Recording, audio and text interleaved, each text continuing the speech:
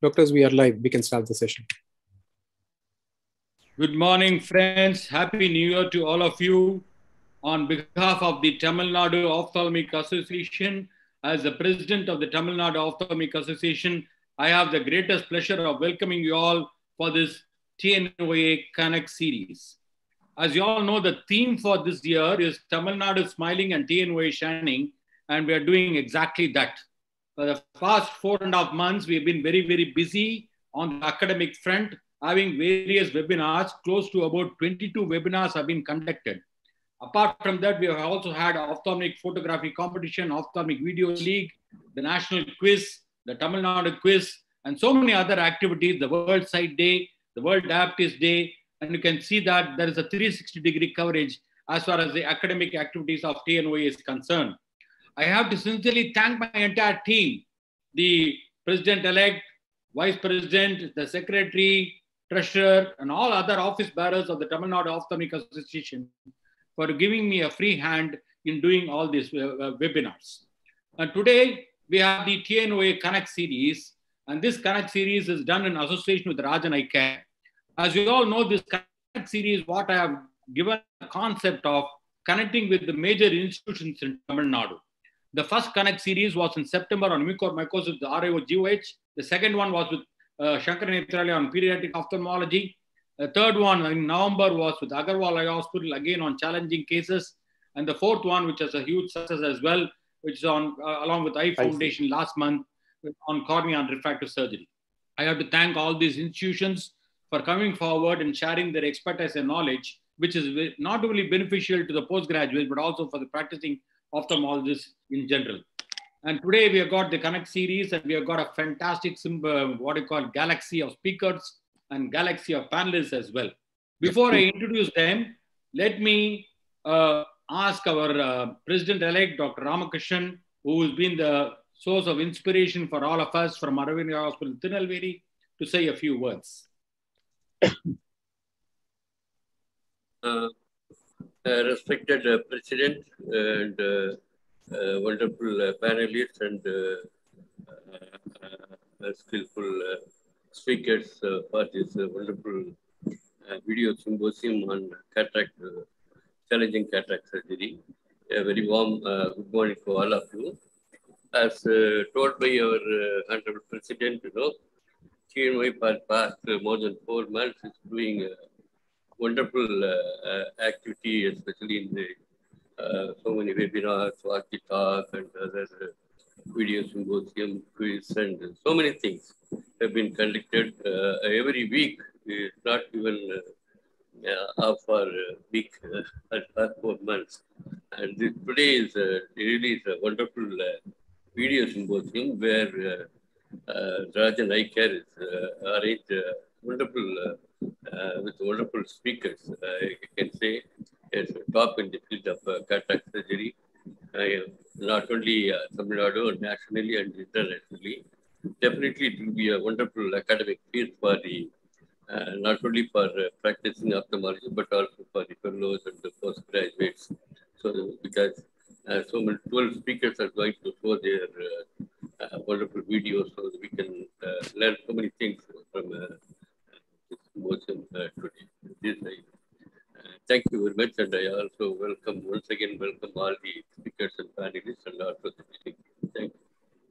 Thank you, sir, Dr. R.K. sir, for always very motivating speech. And we'll go on to our dynamic secretary, Dr. Madhavan, who is, I would say, the unsung hero as far as TNOA is concerned, doing so much of excellent work for the past so many years. And over to Dr. Madhavan to say a few words.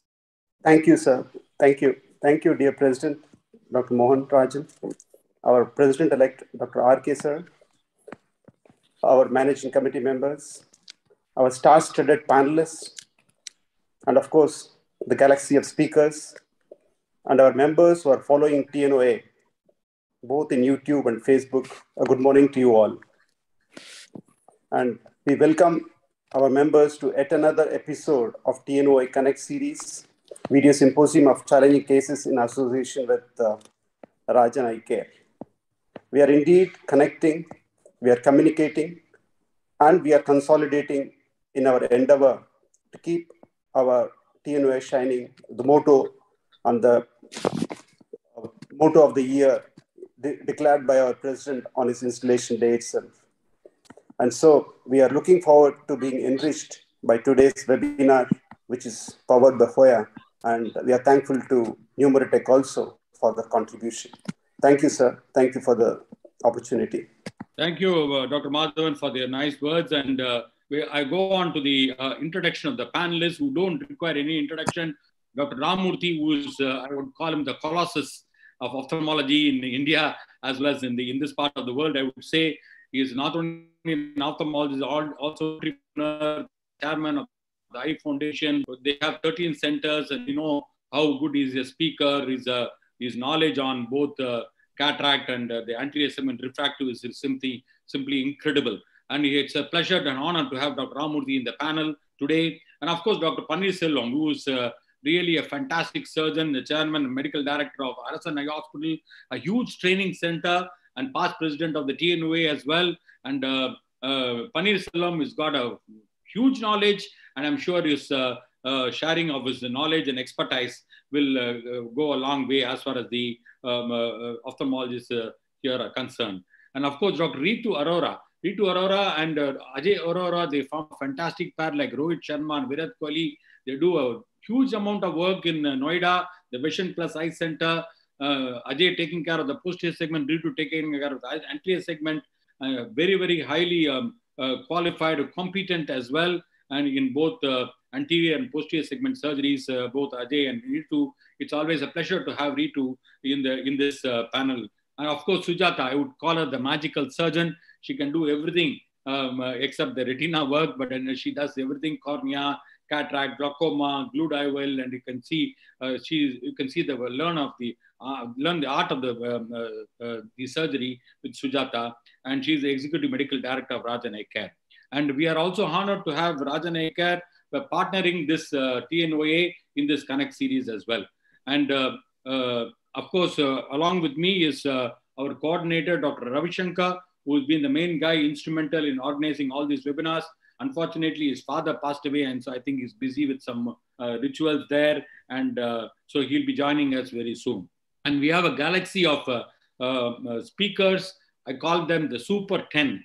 The Super 10, the all top people. The top people will be showing some various cases in cataract and IOLs, whether it's a challenging case or a simple case, but a very clear take-home message. I request the speakers to confine to this thing to about 5 minutes, and so that we can have 5 minutes of discussion and then go on to the next speaker as well. So with this, I would like to introduce the first speaker, who again does not require introduction. His videos do the talking. Dr. Deepak Megur, Megur Eye Center, Bidar in North Karnataka. His videos are really something incredible to watch. Phenomenal stuff, and so educative. And Deepak, it's always a pleasure to have you in this TNOA Connect series. I'm looking forward to a great video from Deepak. All yours, Deepak. Share your screen. Thank you for the opportunity, Mohan Rajan sir. Thank you, Team TNOA, for hosting this wonderful meeting, and I'm honored to be a part of this. So I'll be speaking on tough capsules, and it has an audio. Please let me know whether the audio is coming there. Yeah, I'll let you. Well, we have all seen these capsules. Typically, we encounter them in long-standing hypermature cataracts. The calcified capsules are challenging to manage since creating rhexis becomes very difficult. They can either be cut or torn. They're vulnerable for radial extension, and during stressful manipulation, we end up causing zonular stress. From the outside, all of them look alike, but I would like to classify them into two distinct groups. Number one is a calcified capsule with a plaque. The second variant would be a fibrotic capsule. This distinction helps us to use different tools and techniques to deal with them. The first group is a classical calcified capsule, and I realized that the ones belonging to this variant have an underlying calcific plaque, and this is the root cause for all the problem. The subcapsular plaque is strongly adherent to the underlying capsule, and this makes the capsule behave in an unpredictable manner. So what's the solution?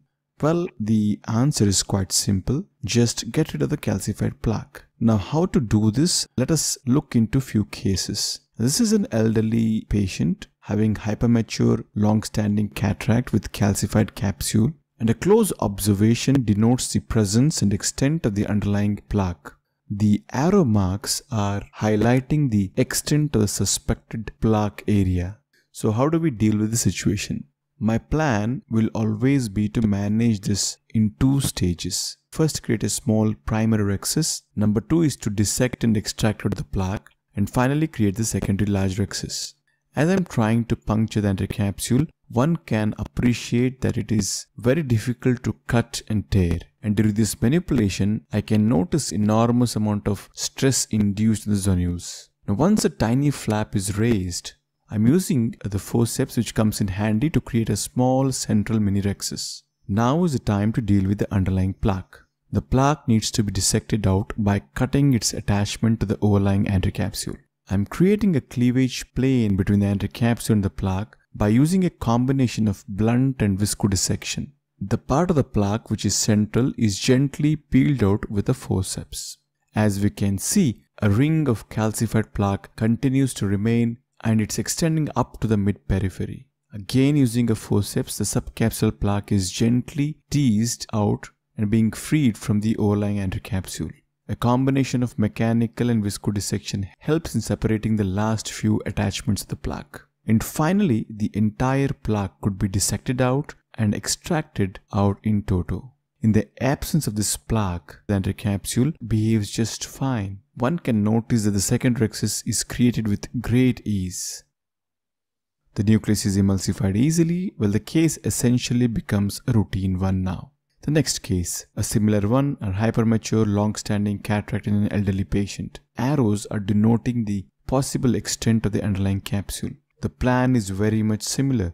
Do an initial small CCC, dissect out and remove the subcapsular plaque, and then enlarge the rhexis.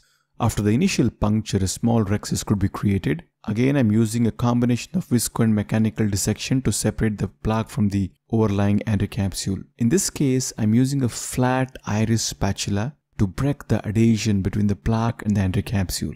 With a little bit of patience and perseverance, separation of the plaque from the overlying capsule could be achieved. Part of the rhexis is enlarged, the area where the anterior capsule is free from the plaque. Now I'm attempting to remove the plaque.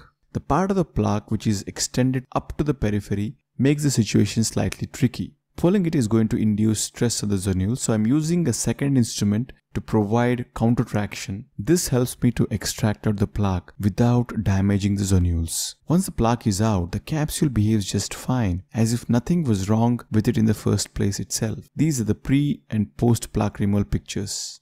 Well, the lessons I learned was that if I can deal with the underlying subcapsular plaque, we can successfully create rhexis in such cases with calcified capsule.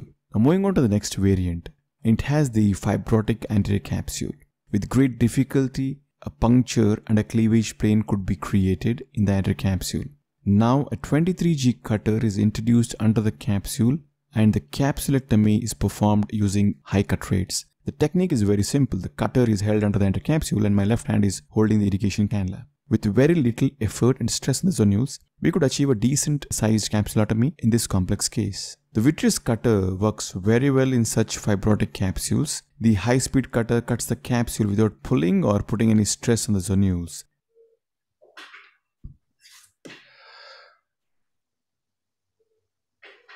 Thank you, sir. Thank you.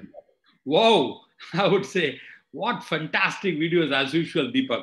Really fantastic. And you have shown that the calcified capsule and how important it is to remove the subcapsular plaque. Now let's go on to the panelists. Dr. Ramurthy, I would like you to comment on this particular problem. Fantastic videos, Deepak. I mean, I always learn whenever I see your videos. Just some basic principles. Of course, most points have been already elucidated. I think whenever you suspect fibrosis or plaque, always stain these capsules. And sometimes it's a localized area of plaque or fibrosis. And it's possible to circumvent that so that, you start in an area where there is no fibrosis, go around it and encompass the fibrotic area within the capsule itself. And in these are situations where I find the LRCS, if it's available with you, is a great platform. though you may not get a free-floating rhexis, it gives you a nice template, and you may have to go in with a Utrata forceps or with a needle, and then separate out the area of adhesions, and it gives you a nice capsular rhexis, and the machine having created a good template. Other thing I find is that sometimes you have to use a combination of a microrhexis forceps and maybe a microrhexis scissors. Whenever you encounter the area of the fibrosis, you go in through the side port and create small nicks in the area of the fibrosis and encompass that.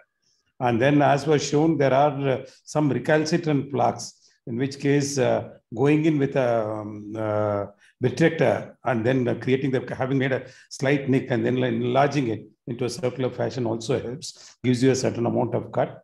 And sometimes it's impossible to get a nice ground rhexis. The good old can opener capsulotomy also helps. It's better to have multiple nicks on the capsule rather than just have one or two areas of rhexis runoff. So if you do that and then you are able to deal with this, that again reasonably helps. In these cases, of course, I would always recommend prolapsing out the nucleus into the anterior chamber and do anterior chamber phacoemulsification using adequate amount of dispersive viscoelastic. So naturally, depending upon the situation, you have to deal with it. But I think especially the very clear distinction that Deepak brought out between fibrotic plaques and fibrotic capsules and plaques under the capsule is really a new concept. Seen this video before, but always keep learning. Thanks, Ramu. I think two things I want to ask you. Well, when you use the LRCS platform, I also would, you use a little more energy in the offset also. What is the modification you do? See, basically, I have a 300 micron offset on either side, that is both below and above the capsule, because most of the current LRCS platforms have the ability to exactly center that, detect the capsule, and it's a contour guided capsulotomy that we use. It's really not necessary, but generally I increase it to about 400 microns because there might be a thicker fibrotic capsule. But otherwise, I don't play around with the energy or the spot settings. And here you are not really expecting a free-floating capsulotomy. What you are really looking at is a nice round template, and then subsequently you separate the capsule along the template that has been created. Yeah, okay, that's fine. Only thing is these rhexis don't run back like the regular ones. So in one way, you are safe. The another concept, what Ramurthy was telling, anyway, I'll go to Panirselvam before that, bringing the nucleus, because these nucleus are usually very hard. You can see the brown cataracts.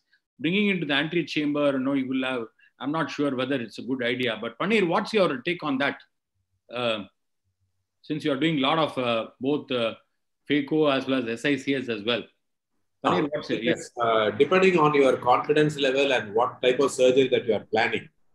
For the youngsters, I would suggest you should be ready for a SICS rather than attempting phaco, promising phaco, because this is a very difficult do the rhexis. And Deepak has come out with very nice taking of small rhexis, taking out the plaque and then going ahead. And also the fibrotic capsule, how he handles. So my take is you should be ready for it. If necessary, you should be able to convert it, do a can opener and take out the nucleus out of the back. For the SICS? Yes. Okay. Ritu, what's your take on that? Ritu, what's your... Where is Ritu? Yes. Please unmute. Unmute. I think it's very important to have a good preoperative examination of such patients and make your plan beforehand. At the same time, one should be comfortable both with, forceps as well as with cystotome, and have all the, like the micro scissors and forceps available. So you should have the proper armamentarium. Moreover, many of these lenses have milky fluid. So having a proper good viscoelastic is very important, I think, to make sure that you clear up the milky fluid when you're doing the capsular rhexis. So of course, using trypan blue is inevitable. And I agree with Dr. Ramurthy when he says, when you plan ahead, when you see the fibrotic plaque, if you know which area it is in, you can easily go around it and go into the healthy capsule. So if you plan your rhexis well, these cases can be easily managed with phaco. But at the same time, one has to underpromise to the patient And, there's always a chance for conversion to SICS.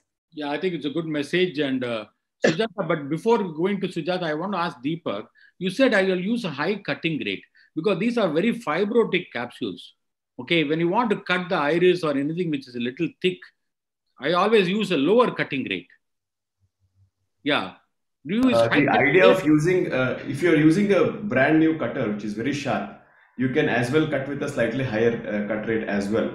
The idea of using higher cut rate is, if you use a lower cut rate, you can cut well because the grip is gooder. But the problem is sometimes you end up pulling or tugging at it. Sometimes when you tug, it just splits wide open. So that's the reason why. First you try with a high cut rate. If it doesn't, then obviously you have to reduce the cut rate. So if more thicker it is, the newer cutter is better. I mean, still it doesn't work, then reduce the cut rate. It's fine. Yeah, Sujata, any other way you would have managed this calcified capsules? I think I agree with all the points Dr. Ramurthy said, because I try to avoid the area of the rexus and then go all round. And the last bit, the one is small extension, then you can just use a vitreous cutter to cut the area. But the concept what Deepak showed was really very unique and very nice. And one point I beg to differ with Dr. Paneerselvam is I think these cases are better handled with phaco than with SICS, because sometimes the nucleus can be very large and be very difficult to move them outside. So personally, I feel it will be safer to do phaco because, like Mohan said, these rexes do not extend as much as we think it will because they're very thick. The capsules are very thick. The chances of extension is quite remote. And some of these cataracts are already soft and partially absorbed because they're long-standing cataracts, and they can be just brought out and antechamber phaco can be done. But doing SICS, I think, can be a little bit tricky, particularly if you have a very small rexus. Anyway, we've got many ways to skin the cat. Sri, you want to say something? I think you should also look at the other options like Zepto and RF capsulotomy, because these may work better than the femto. The femto energy is not adequate to cut the cataract. Like Dr. Ramurthy said, it may just kind of give you a template on which to work, but the Zepto and the RF may actually be able to cut it through because the energy is much higher. So those are also things that can be looked at. But of course, wonderful video, Dr. Deepak, and I should compliment you on the technique of doing the subcapsular fibrotic dissection. I think that principle that that you can remove this subcapsular fibrosis and then proceed with getting a good rexus is something that is fantastic. Yeah, Deepak, one last word and then we go on to the next speaker from you. Yes, sir. I think as Dr. Sri sir was telling, using a Zepto or an RF cautery, it helps us to create a smaller initial rexus.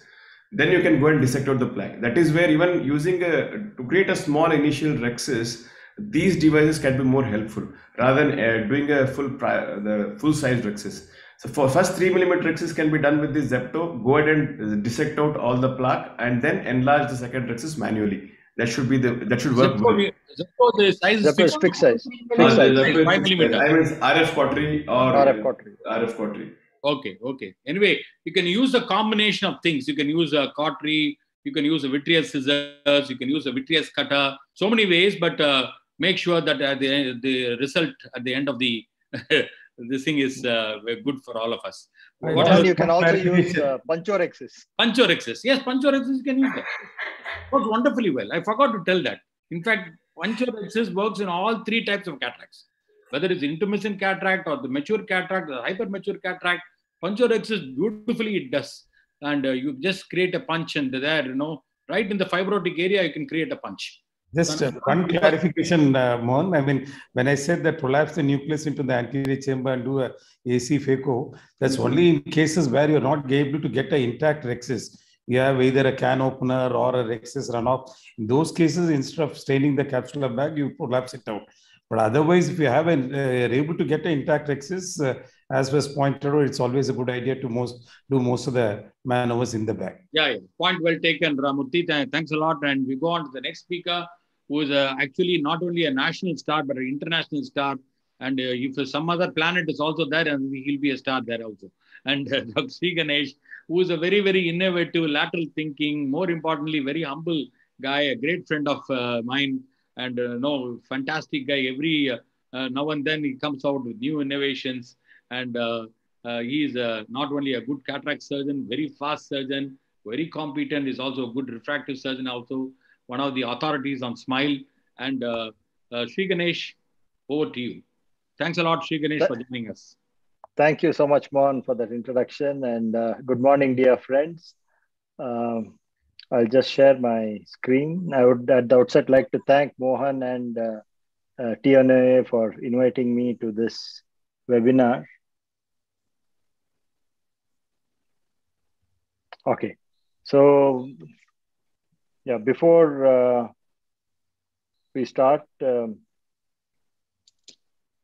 would like to give a small introduction to this case. This was a 60-year-old lady who came with blurring of vision in both eyes, and she gives history of recurrent attacks of angle closure. Since 1 year, she has also undergone YAG iridectomies, and this is how she presented. This is a case of nanophthalmos because we did the axial length was 16.5 millimeters. Oh. And as you can see, the AC is very shallow. It's a small eye. There is posterior synechiae, a dense cataract. So we will look at what are the precautions to be taken pre-op and intra-op while doing such a case. Because there's a high risk. One is that the chamber is very shallow, difficult to work in the small chamber. There's a very high risk of choroidal effusion, which will make the surgery complicated. And third is post-op, you have a high risk of malignant glaucoma. So all these have to be taken care of. Pre-op, we started the patient on atropine ointment twice a day for 3 days and gave IV mannitol pre-op. And let me just show you how I proceeded. Under local anesthesia, we were able to operate this case. The first thing before you start, you will have to do, I do a prophylactic sclerostomy here.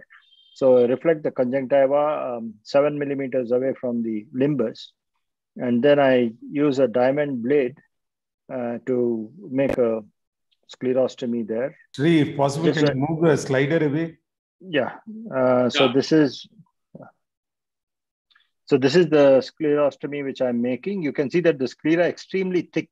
In these nanophthalmos cases, the sclera is extremely thick. Very carefully, you will have to proceed. And then I use a Desmace punch. This is much safer to make the sclerostomy. And with a Desmace punch, I'm making the sclerostomy. Okay, so this will take care of any choroidal effusion. You can make 1 or 2 sclerostomies. So you have a nice sclerostomy there. And then I just enter with the side port and put in a cohesive viscoelastic to deepen the chamber.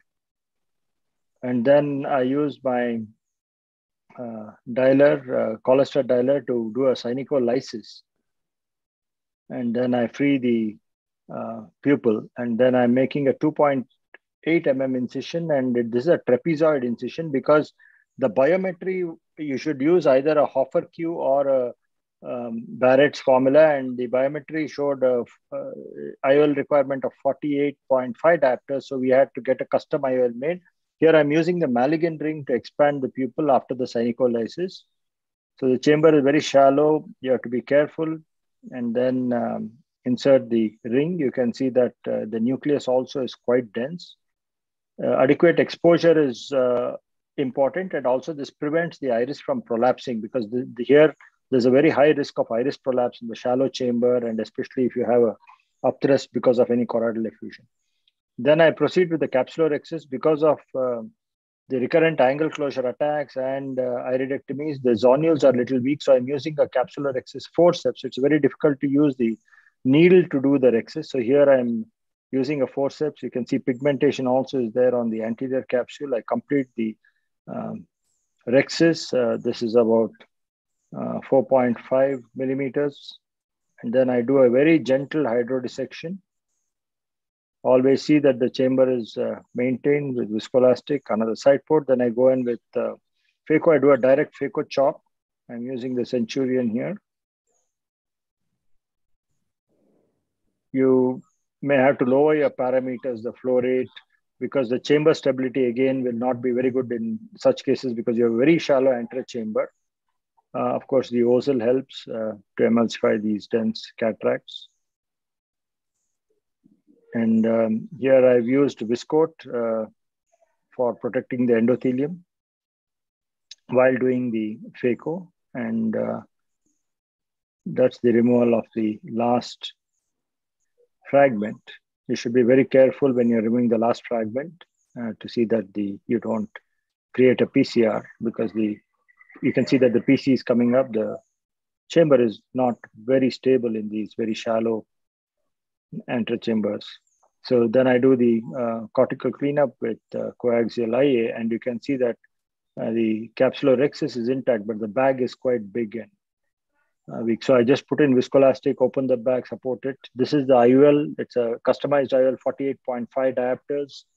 And we are able to inject it through the 2.8 mm incision. And once I put in the IUL into the capsular bag, I find that the rhexis is not large enough. So I'm doing a secondary capsulorhexis because there is a high risk of capsular phimosis in these large bags. And they also have some weak zonules. So definitely you need to do a secondary rhexis so that you have an adequate capsulotomy. After that, the malignant ring is removed gently. And then I go with the vitrector. There's already an iridectomy, but I enlarge the iridectomy and I do a zonulectomy and hyaloidectomy. This is very important. I'm going deep there. I do a zonulectomy and hyaloidectomy, and this prevents the risk of malignant glaucoma postoperative. So I wash that, and then I'm able to close it. If the iris is prolapsing, you may have to use a suture, but in this case, it was quite stable. And that's the end of the surgery. I close the conjunctiva or the sclerostomy. So that is how I did this case. Thank you very much for your attention. Fantastic, fantastic. Shri, I think this patient did quite well. In fact, post-op, she had an uncorrected vision of 612. These cases are very difficult to manage, the non-ophthalmos cases. So you have to be extremely careful, and both the pre-op and the intra-op precautions have to be taken. Yeah, Shri, I think you have covered all the points as far as non-ophthalmos, the pre-operative evaluation, and the sclerostomy. You have done the punch sclerostomy, and also making sure.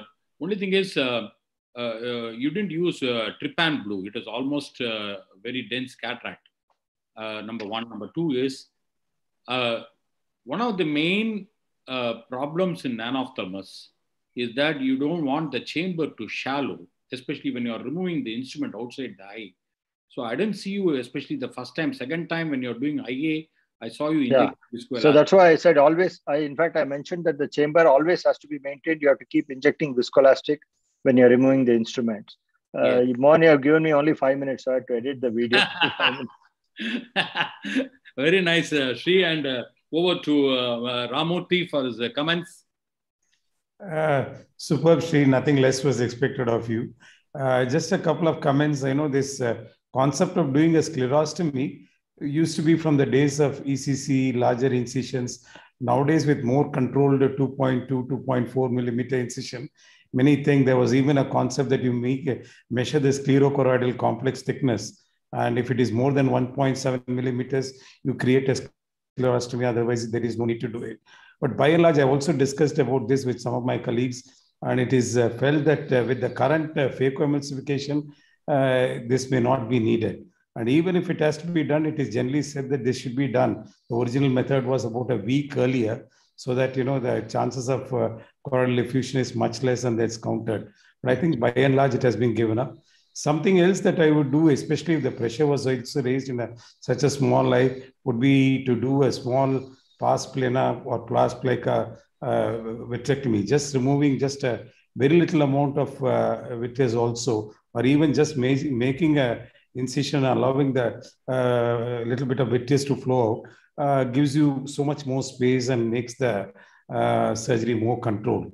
Another thing I always do in these cases is to, of course, as you said, we always do it under a peripheral block and give a sufficient amount of acupressure, the good old technique which I've almost given up since we do most of the surgeries under topical. Along with IV mannitol or glycerol, I think giving a good pressure on the eye also helps quite significantly. And again, in these non-ophthalmic eyes, I'm always wary of the accuracy of this intraocular lens power calculation formula. Of course, I also resort to the Barrett, Hoffer Q, but often you find that they give up different values. So my take on this is more than going for customized lenses. When I have extreme powers, go ahead and implant a 40 diopter good single piece hydrophobic acrylic lens. And then depending upon the residual error, go ahead and put a piggyback lens. And that would allow you to, even if it's necessary, you can use a toric piggyback if there is that allows you to hit the refractive target more accurately. Otherwise, sometimes it's always dicey whether these, even the latest of formula, work accurately in these situations.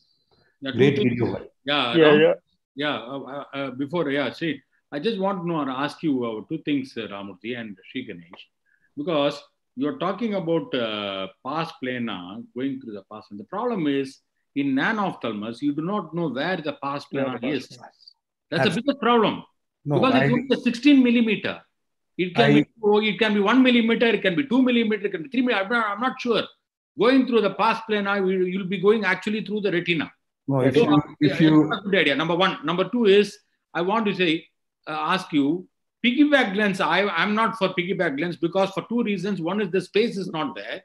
Second thing, opening this eye again is again a very dangerous thing to do. Sri Ganesh, what's your take on this? Yeah, again, pars plana, in a normal eye, you know where it is, but in an ophthalmic eye, again, it is very tricky. You can go through the retina, it can cause a retinal detachment. That's the reason why I avoid this. Of course, in cases where the IOP is quite high, AC shallow, normal axial length, then you can do that technique of just making a pars plana port and then doing a limited vitrectomy so that you get a deeper chamber.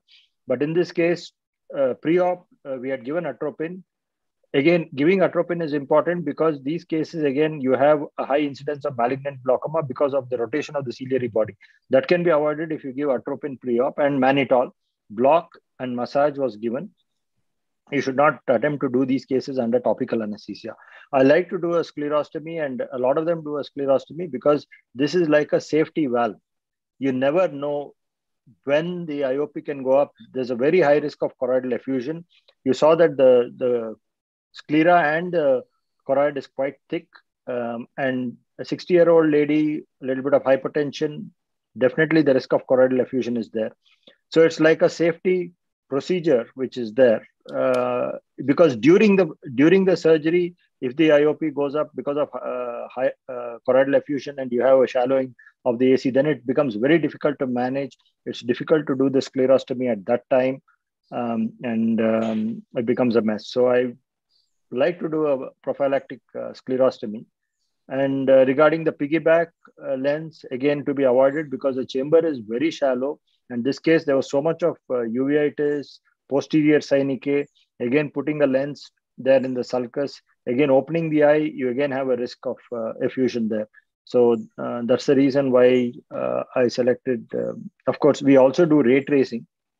So we look at short eyes, we do ray tracing, Hoffer Q and Barrett, and then kind of decide on the IOL. We tell the patient also, we are not doing refractive surgery here. We saw the cataract. Right. It was so dense, the patient had just counting fingers. And if she has 6/12 uncorrected vision, even with one diopter either side, either way, it's still accepted. And they can wear glasses. So we are not looking at a refractive cataract surgery here, but we want to get as close as possible. And so doing a piggyback, again, I think is an overkill. I'm not really convinced about that. Yes, Shri, I think 6/12 vision is pretty good. And we'll come back to Ramurthy. I want Paneer. You asked two questions. I mean, I think, I should give my take on this. Yes. No, I think, all very valid points, and that's just a different way of thinking. As I mentioned even earlier, it's either pars plana or pars plica anterior vitrectomy. Usually we do it at 3.5 millimeters. In these cases, I would make my incision at 2.5 millimeters. Yes, it is a little dicey. And I thought the inflammation in this case was more because of the angle closure glaucoma attacks that Sri mentioned about, and it was really not a case of uveitis. And as regards the space for intraocular piggyback lens in these small eyes, I think we need to realize, though the eye as such is small, all these lenses are quite big. They are almost 4 to 4.5 millimeters in their anterior posterior dimension. And the intraocular lenses that we put in are more in the range of about 1 to 1.5 millimeters. So there is more than enough space for, once you take out the natural lens, there's more than enough space for implanting the intraocular lens, 2 lenses, and the refractive accuracy is better. Of course, I know that many people have implanted, even 60, 65 doctors is not getting the lens made. They come with a lot of spherical aberration in them, and determining what exactly is the power is a difficult choice. Yeah. Before we go to Paneer, what is the inject? Because I have done a 60 diopter in non-ophthalmos, and I was using the Alcon A injector, and it broke a couple of times, and third time I was able to put it. And what injector were you using? This was a butterfly cartridge. The cartridge and injector was supplied by the company. I got this lens made by IOCare. IOCare only. Because IOCare only, and it's a hydrophilic lens. So the hydrophilic lenses compress more than the hydrophobic. The hydrophobic, if you have a very thick lens, then it becomes difficult. Like the Alcon lens, then you need to have a larger incision. But the hydrophilic lens. Not Alcon lens. IOCare only I used. IOCare only. The Alcon injector. Yeah. Okay. So I use their own injector. What I do is I make it's 2.8, but as you saw, I make a trapezoid incision so that it kind of expands and it's easier for the lens to kind of be inserted. Yeah, Paneer, your take on this? No. Very excellent surgery done by Dr. Sri Ganesh, and we learned a lot. And the precaution that he has taken and the preparation that he has done for the surgery is really a learning point for all of us. I have not done a sclerostomy, which is a good point. Overall, it's a great learning. I appreciate Dr. Sri Ganesh for that. Thank you. Yeah, non-ophthalmos is always a double-edged weapon. You have to be careful, and getting a good 612 vision is really fantastic. Ritu, your take on this. What's your experience in non-ophthalmos? It's a very challenging case, I think, on many fronts, and Dr. Sri Ganesh has done a fabulous job. Just a few things I would like to, ask him is why he preferred a Malugin ring, because such a shallow AC, why not a B-hex ring in such cases? And secondly, using the soft shell technique, I think, is extremely important in such patients with shallow AC. One more thing was, like he said, angle closure glaucoma. So was there any need for doing a trab? What were the pressures like? That was the other thing I wanted to ask him. Yeah, the pressures were controlled because this patient had recurrent angle closure attack. The pressure, when she came to us, the IOP was normal. It was not very high, but she had iridectomies also, iridectomies. And regarding the soft shell technique, I used coercive viscoelastic, sodium hyaluronate, and capsular excision was done with the forceps. Regarding the rings, of course, pupil expansion rings, you can use the BX ring also, but I feel the BX ring is a little fragile and a little flimsy. So so it moves also when you're doing the procedure. With the Malugin ring, though it is a thicker profile, it is more stable. It's more stable and the movement is less. And here I had a 2.8 mm incision. If I wanted to insert the ring through a 1 mm incision, then probably the BX ring would be good. But here I use the Malugin ring. Good, very good. Sujata, quick 1 or 2 words. Excellent demonstration of posterior sclerostomy, Sri Ganesh, and the entire surgery has been done so well. I think pre-op preparation and everything is, like you said, that it is the right way to go. The only thing is, I was doing posterior sclerotomy for all these patients. Then I discussed with my retina colleagues, and they feel it's of no use. They say, don't do anything. If at all you come across a patient with choroidal effusion, you just finish the case and quickly close down. We'll take care of it, because they're saying that doing it preoperatively, it really does not help.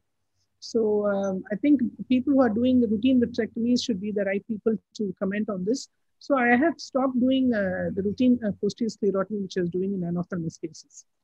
Niveen, I want to do a B scan and find out the thickness of the sclera and the choroid before surgery. Yes, sir. As you said, I think it depends on the case. Like what Sri Ganesh sir showed end to end, it was a brilliant thing. So we have done both the methods, ma'am. So on one method, doing a sclerostomy has definitely worked, and it is proven, studies are there that it reduces the chance and risk of choroidal effusion. But now also in some cases where the AC was very, very shallow, we have also done the trocar technique that Ramamurthy sir said, and we have presented videos that just go 2 millimeters or 2.5 millimeters from the limbus and a little bit of vitrectomy, just deep enough to just shallow it. So that also prevents this choroidal effusion. So I think both the techniques work very well in these types of cases. But my question is, sir, is it necessary to do a sclerostomy in all cases? Because sometimes we just prepare it and keep it. So in case there is sudden shallowing or sudden tightening, and whether at that time we can do the sclerostomy. I think if we take follow all the protocols very strictly from end to end, like what Sri Ganesh showed, preventing the shallowing of the chamber and taking care of the parameters, and I think it will be a good result at the end. I think there is no large volume studies comparing with sclerostomy without sclerostomy. Because this is just opinions which say, okay, it helps. Some say it doesn't help. I've done both. I've done both. But again, I feel it's a prophylactic step.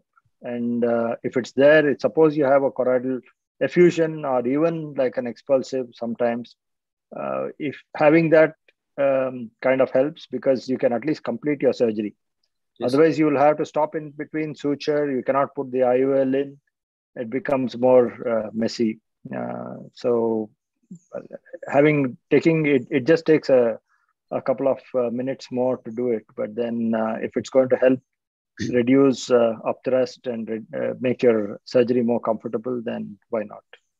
I had a very bad experience. One of the patients, non-ophthalmos, one eye went on very well and he had 6/12 vision like this. The other eye, all of a sudden the irrigation stopped because the bottle was over and they didn't notice that, and the AC shallow, and after that there was an upthrust. Okay, and I was not able to put the lens and left him aphakic, and then post-operatively he developed a choroidal effusion, choroidal hemorrhage as well. He had to do a vitrectomy and settle the thing, and he did. He's doing well, even aphakia now. Though there is a rim, I don't want to go inside again, and I'm just giving him contact lenses. Anyway, these are the various challenges we face in non-ophthalmos. We go on to the next speaker, Dr. Sujata, who doesn't again require any introduction. She is the main pillar of Rajan Eye Care, and she'll be showing us some very interesting cases as well. Thanks, Sri, and I would like you to stay on for some more time, if you don't mind. Yes, Mohan. Thank you.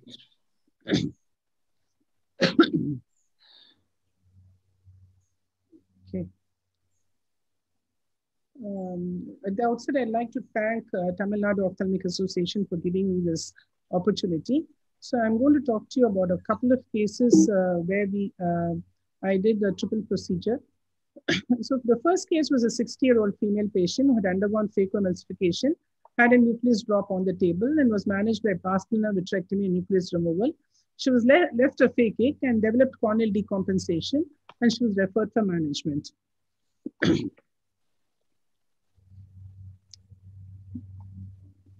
So the plan was, this patient was to do a glued IOL followed by a DSEC. And because she had a very large dilated pupil on presentation, the plan was also to combine it with the pupilloplasty. So the first step in this was to prepare the eye for receiving the glued IOL. So here I'm doing a vertical fixation, and two flaps are made 180 degrees apart. After doing a conjunctival peritomy, a sclerotomy is made on either side underneath the flap. And multiple sclerotomies multiple corneal entries are made into the anterior chamber. An anterior chamber maintainer is used. And using an MST forceps and a multi-piece intraocular lens is injected and exteriorized on one side. And using the handshake technique, the other haptic is also exteriorized. And scleral pockets are made into which the haptic is tucked. And once this stage of the procedure is over, the next stage would be to go in for the endothelial keratoplasty. And here, before we do the endothelial keratoplasty, because the pupil was large and SFT was planned, here you can see that a 10-0 polypropylene needle is used, and it is docked through a 26-gauge needle through the two arms of the iris.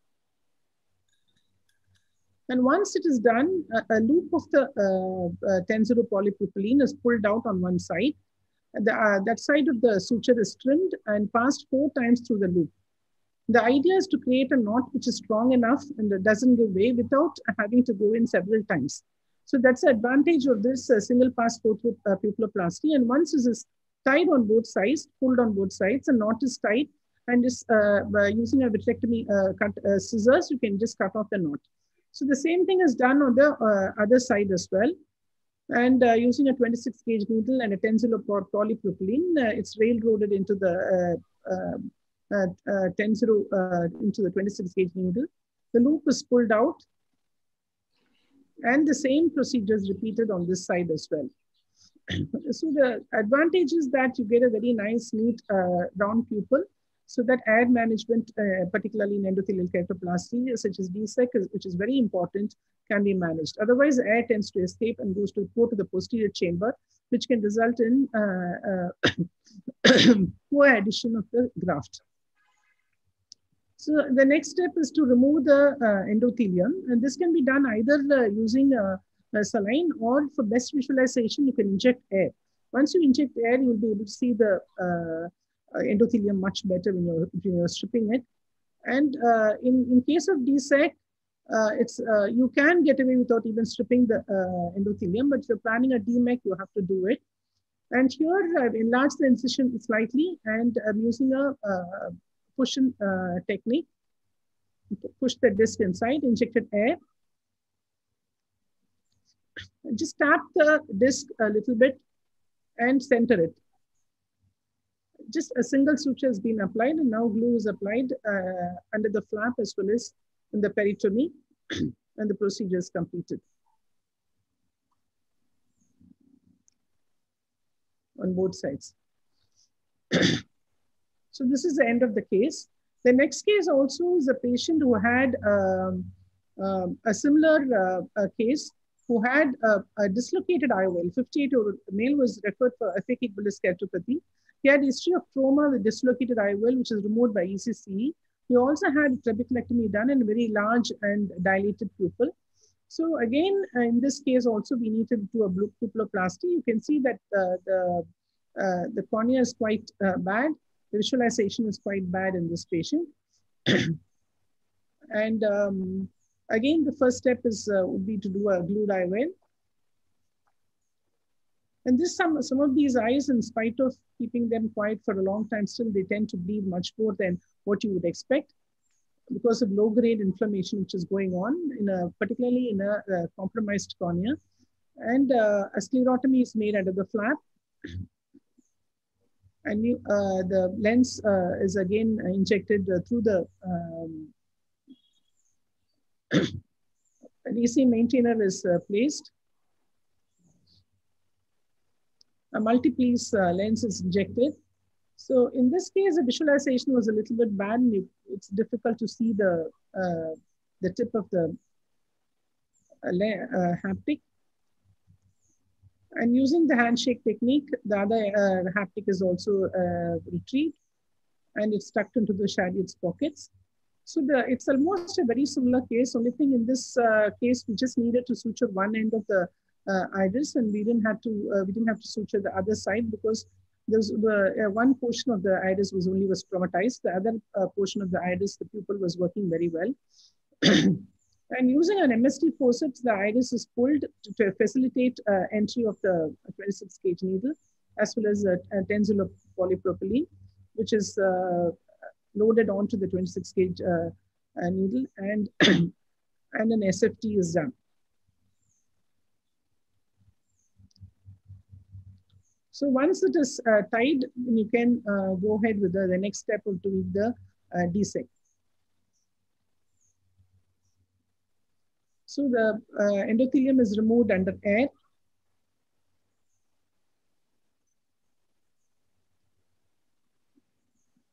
These eyes are extremely soft, and sometimes it becomes very difficult to manage. This post-operative air management becomes very difficult. Particularly, this patient also had a trap done, and sometimes a late post-op dislocation of the disc can happen. And this disc was extremely thin. So a push-through technique was done, That was my usual technique. And air is injected. And because eye is very soft, sometimes it's difficult to center the graft. And you might have to use a reverse Sinski to center the graft. And the procedure, you need to do a complete air fill and make sure that the air remains in the anterior chamber. Otherwise, the chance of dislocation is there. And then the glue is used to stick both the flap, scleral flap, as well as the conjunctiva. And the case is completed. So this is a post-operative picture of the patient 2 weeks post-op. So a single pass 4-throw pupilloplasty is a very simple procedure, and it's particularly useful in traumatized iris and can be done with simple instrumentation. And it's particularly useful when you do a combined procedure, when you do multiple procedures and you do have good air control, such as an endothelial keratoplasty. Thank you. Thank you, Sujata, for the wonderful insight into DSEC, glued IOL, and SFT. You covered all the points, and you also given, I think, a very important point is that to make the pupil small before you put the DSEC, because it acts as a good tamponade. The iris need, especially in large pupils, you cannot obviously put an iris claw lenses. So, Ramurthy, I want your opinion. How differently you would have done these cases? No, excellent videos. I think this is the aftermath of all the heart cataract videos that you show. Mohan? Yeah. Anyway, I mean, fantastic, Sujata. I couldn't have done anything better. Just one small tip is that, I saw you passing that 26 gauge needle directly through the iris tissue. Initially, I have done that and I burnt my fingers in a few cases where there's an uncontrolled enlargement. So usually I hold the flap of the iris with the microrhexis forceps and pass the 26 gauge needle through the needle of the suture through that and keep the 26 gauge needle outside. That way I find that the amount of trauma to the iris tissue is much less and you get a much more controlled opening. And since 30 gauge needle also, Ramurthy. Now I'm using 30 gauge. 30 gauge needle also can be used. Right, This right. needs to be just tagged onto it. And what you're saying is absolutely right. Sometimes you can have a very large tear in the iris. And I always find that, having a microrhexis forceps inside to hold the flap of the iris gives you a much better control and exact positioning of where we pass the needle inside. And the only other question I have to you is that, if you are on the table, if you're shifting from, not that refractive accuracy is a concern in these bad cases, but is there an adjustment in the intraocular lens power that you do from the basic calculation? Again, DSEC also has an impact on the power calculation. Just for the information of everyone, would you like to comment on that? I'd like to go see a little bit more into minus. I'd go for a minus 0.5 Myopic. more. So myopic, make it more myopic, because glued IOL per se does not cause much of refractive change. But if you're doing a DSEC combined with it, you'll have to make it 0.5 diopter more. So if it is, you're planning a 20.5 lens, you put a 21 diopter lens. So you will just, you can even go -1 because it's better to have the patient myopic than hyperopic. But normally the rule of the thumb is 0.5 diopters for a DSEC graft. Yeah, thanks. Sujata, why you went vertical on the first case? Yeah, when do you choose vertical, when do you choose horizontal? So when the overall horizontal versus the vertical diameter, horizontal diameter is more than 12, then it's better to do a vertical fixation. But most often now we have shifted to vertical fixation because the diameter vertically is much less, and you get a larger area for the iris to be, for the haptic to be tucked in, and it's much more easier. That is one point. The second point is some of these patients have had SICS, and already there's quite a lot of damage to the superior portion of the conjunctiva. So that's also one of the reasons why I prefer a vertical fixation. Yeah, we'll go on to Panir. Panir, what's your choice when you have a very badly damaged eye like this with a large pupil? What is the choice of secondary IOL? You do a glued IOL or a scleral fixated or something else? Scleral fixation. We have not done any glued IOL. Most of the cases, the iris is intact, very good. We go for iris claw. Yes. Scleral fixation. Yeah. Scleral fixation with 9O Prolensa. Yes, yes. 9 April you do. Okay. The long-term results are good with that. And D-Second. And of course, B-Sec, yeah, that's a different thing. Shri, what do you do? I know you do a lot of M&A techniques. Yeah. Yeah, you can do M&A, or now I do the 4-flange technique. Now I have my own lens, also foldable lens for the 4-flange technique. And one thing I would probably like to do is, of course, like Sujata said, aim for about -1 or 1.5 diopters myopia. And while doing the SFT, do a pinhole pupilloplasty. When you do a pinhole pupilloplasty, then even if your biometry is not accurate, or if there is some amount of irregular astigmatism, you can still have good vision because of the extended depth of field. And even with a little bit of myopia, it acts like your camera. So you can have a smaller size. So probably aim for like a 2 millimeter pupil. And otherwise, I hope you remember the zero micron pupil. Yeah. I saw your. But like Ramurthy was saying, I think these are all your cases that she's managing. So the wife has to manage all the problems of the husband. Anyway, Ritu, what's your take on this? I think Dr. Sujata has done an amazing job, and all the cases she's shown have been managed extremely well, very skillfully. No comments. She's done a superb job on it. Thank you. Thank you very much, Sujata. I think... with your permission, can I ask a question, sir? A small doubt to speak next, sir? Yes. Sir, for one case, I tried to do M&A with the existing cautery, and I found that the haptic only kinked. I was not able to get that bulb, sir. Is the cautery any different from the routine cautery, sir? You cannot use your bipolar cautery. You have to use a thermal cautery. Bipolar cautery, if you use, it will not cauterize. You get thermal cauteries. You can get it on Amazon also now. The other one, the medical one, which is there, is quite expensive. So you get what are called thread burners on Amazon, and you can use this, and this works wonderfully well. And that's what I use.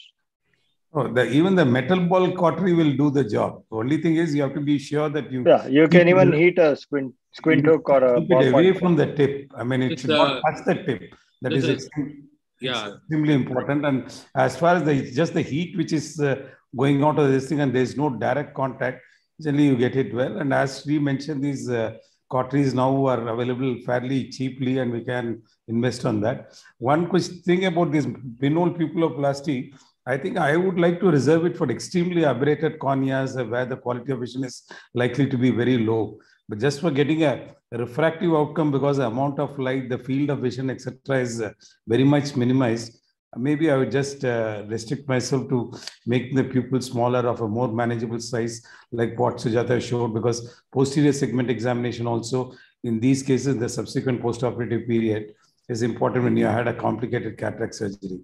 So making the pupil extremely small, maybe not really necessary, just for a refractive outcome. Yeah, I think it's a very good point Ramurthy has mentioned, because please understand that these patients who are having an eventful surgery, complicated surgery, and having a dropped IOL, a corneal decompensation, glued IOL, and all that, you need to examine the posterior segment on a regular basis, especially the periphery of the retina. You need to make sure. So I think probably PPP is a good idea, but probably in the extreme cases, you can go ahead. So we go on to the next speaker. Thanks a lot, Sujata, and for all the panelists for the wonderful discussion. The next speaker again is, I would say, the young, vibrant guy in Indian ophthalmology today. And Atiq, genes cannot go wrong. His father is also a very, very busy practitioner. They have a fantastic clinic in Chennai. And Atiq is also a very good cataract surgeon, trained by none other than Arul. And Atiq is also the chairman of the scientific committee for the Madras Icon Conference, which was a huge success. Atiq, over to you.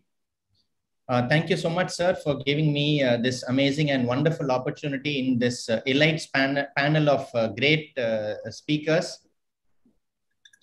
So I'm here to present a case. This was a 68-year-old paraplegic lady who presented to us with the corneal opacity, mature cataract, and a small pupil. She said that she's not been seeing in that eye since childhood, and she was not aware what happened to her eye. The only thing she said was she was not seeing, and she was paraplegic. So the issues we had were the preoperative challenges that we faced were, one was with the biometry. We were not able to get proper keratometry values, and topo also we were not able to get reliable values. We had difficulty with the patient's fixation, so we took keratometry from the other eye. In the intraoperative challenges that we faced were mainly with regards to visualization. So the options available for phaco in such cases are combining keratoplasty with the cataract. However, in this case, the pupillary area was reasonably clear. It was kind of a nebular opacity, and the legomatous opacity was infratemporal. Endo-illumination again won't work in these cases because the cataract is extremely hard. So we decided to go ahead with the phaco. Because the opacity was infranasal, we decided to do a temporal phaco. In this case, the anterior capsule was stained with trypan blue for better visualization. And we decided to use iris hooks.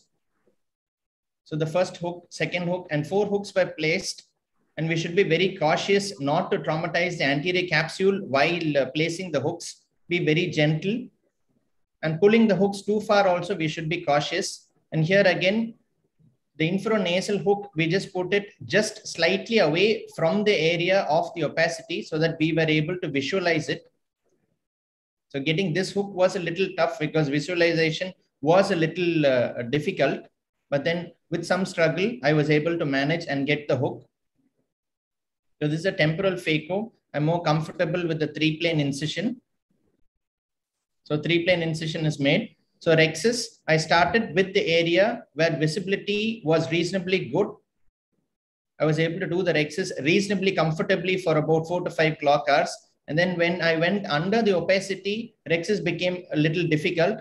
So I came out, injected high molecular weight viscoelastic, and continued with the Utrata forceps. This was kind of blind.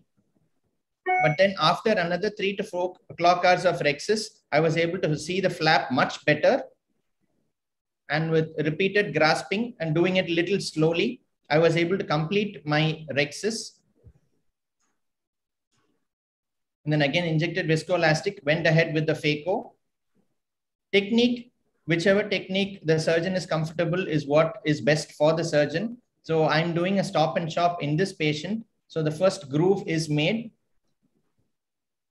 And we need to be cautious not to go with very high flow and vacuum. I'm operating with slightly lower parameters because the bag in these cases may not be very strong. There can be associated zonular weakness also. So I'm clearing off the cortical matter, and I'm able to get a good crack. The first crack is made.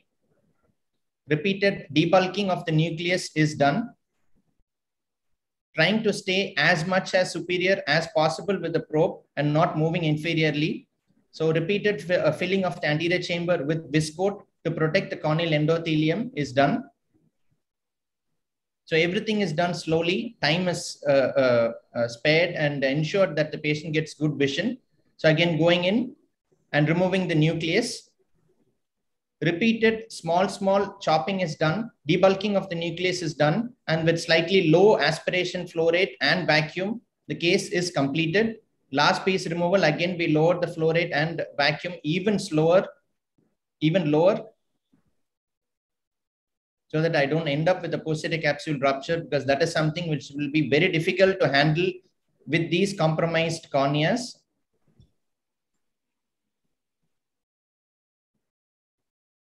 So trying to move the nucleus into the area where visualization is better. Now I'm able to get a reasonably good glow. So that was the end of surgery. Implanted a single piece lens into the capsular bag. And removing of the hooks again has to be done with caution. We need to gently pull the stopper a little up, push the hook in front, and then pull it out. So pull the stopper behind, push it in front, and then remove it behind.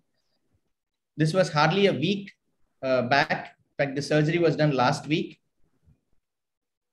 Post-operatively, of course, the patient had some amount of corneal edema. She was having about 636 vision with some Descemet folds. And long-term follow-up, we'll have to observe and watch the patient. Thank you so much, sir, for this wonderful opportunity. Very good, Atik. I think wonderful video, Atik. You have shown that it's a hard cataract and in the presence of a corneal opacity. Only thing is, what is the illumination you are using in the microscope? Whether you're using a retro illumination or a regular illumination? Sir, I have a 1FR Pro with this. I'm not getting that name. I just purchased it about 6 months back, sir. Pro. Omniglow. Omniglow is like, you'll have the retro, no? Yes, sir. Yes, sir. Very, very good red glow you'll get. Yes, sir. This was Omniglow. That only for that. Yes, sir. Yes, sir. Okay. And you didn't use any endo illuminator? No, sir. Because it was a mature cataract, I felt we'll not be able to get a glow. Even then, because the endo illuminator gives the light on the anterior capsule, and it works wonderfully well. Some people even put chandelier into the anterior chamber. You know, you have seen Maipal's video, put it in the past plana as well. And Ramurthy, your take on this, Ramurthy? Oh, very nice video, I think. I mean, the one thing is, this was a localized corneal opacity and central area was reasonably clear. I have used endo illuminators, chandelier illumination. Maybe in this case, it was not needed. Anyway, during the initial phases, you are going to be using only direct illumination, and later on, you had a fairly good retro illumination with whatever microscope and attachments that you are having. And one thing is, you said that you use the parameters from the other eye, and especially since you mentioned also that the patient was having poor vision right from a young age, it's also possible that there was a considerable amount of anisometropia and amblyopia. So in these cases, though the corneal parameters you may not be able to get a good measurement because of corneal opacity, it's a good idea to have a look at the axial length. In case there is a large difference between the axial length and the two eyes, it might even be a good idea to leave these patients aphakic initially and then do a refraction and a week later slip in the lens to get a better refractive outcome. And as regards the corneal opacity itself, you are lucky that it was peripheral and most part it was not hampering the surgery. It was not very clear whether it was an adherent glaucoma or just a leucoma. If it is an adherent glaucoma, one tip is to the hook that you implant, that you put in, has to be a little away from the area of the glaucoma, and I think that's what you did. And I always go with a subincisional iris hook also, and as often discussed, this keeps the iris from coming into the way of your phaco probe during the rest of the maneuvers. And I think otherwise, maybe I would have used a lot of dispersive viscoelastics, which I think you would have done. So I didn't see it. Maybe that was edited out for the protection of the cornea. Otherwise, everything was well done. I was able to do an ultrasound immersion biometry, sir. The axial length actually was not much different between eyes. Keratometry I used from the other eye, sir. Absolutely. Absolutely. That's exactly what I did. Good decision. And for post-operatively getting 636 for this patient is, I think... No. I don't see why. Maybe it's the initial cornea is central cornea, unless it's amblyopic. I mean, I'm sure the patient has a greater potential for vision. Definitely. I think all points are well taken. Paneer, your take on this, Paneer, how different? When this eye biometry is difficult, it's always better to compare it with the other eye. And then axial length measurements, when you compare, it gives you a broader picture of where to go. And otherwise, I think it's managed very well. Good surgery. Congratulations to you. Yeah. Thank you. I think he has underlined the importance of introducing now and then viscoat. He was mentioning that, I think, and it's a very good point because you make sure that the cornea is well protected during surgery, and you have done exactly that. And Ritu, your inputs on this? I would say, in all cases where you're dealing with a corneal opacity, I think pre-op planning, again, I cannot emphasize it more, that you should plan your incision site so that all your chopping maneuvers are in the area which is clear and away from the site of the corneal opacity. Secondly, I would say using a manual keratometer at times does give us a fairly reasonable keratometry, which we may not get with other procedures. So although we are not using manual keratometers so much, I think it's worthwhile using it for such cases. And I think excellently managed. I would also use 5 iris hooks rather than 4. And again, using a lot of good viscoelastic to protect the endothelium is very important in such cases. So, I think he did exactly that, Ritu, because of course he used only 4, but he had the incision because the opacity was infranasal. And I agree with Dr. Ramurthy. It looked like an adherent leucoma. There was some pigmentation. So in such cases, I would prefer to release the adherent leucoma prior to putting the iris hooks. No, I don't think there was adherent leucoma. It was pigmented, but the iris was flat, sir. Maybe an injury or something which caused it. I'm not sure, sir. Yeah, I don't think it is an adherent leucoma, because if it is adherent leucoma, probably would have released it during the surgery. Only thing is, wherever you release that adherent leucoma, that area, that iris becomes very fragile. So you have to be very careful in putting an iris hook in that area, because the iris can tear in that area. So just your quick comments on this. Ramurthy has covered everything as usual. Excellent surgery, and I think the points to be taken are use iris hooks, use retroillumination, stain the capsule, and go to all lengths to make sure that your surgery is completed without any eventuality.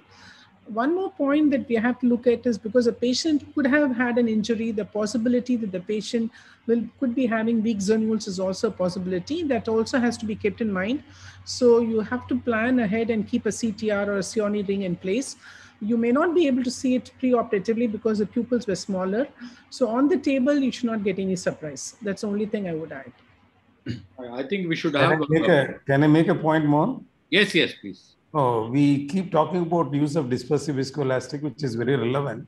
But just for the sake of any youngsters who have tuned in, the only time nowadays you get a corneal burn is when you go in with a phaco probe with an eye filled with a dispersive viscoelastic.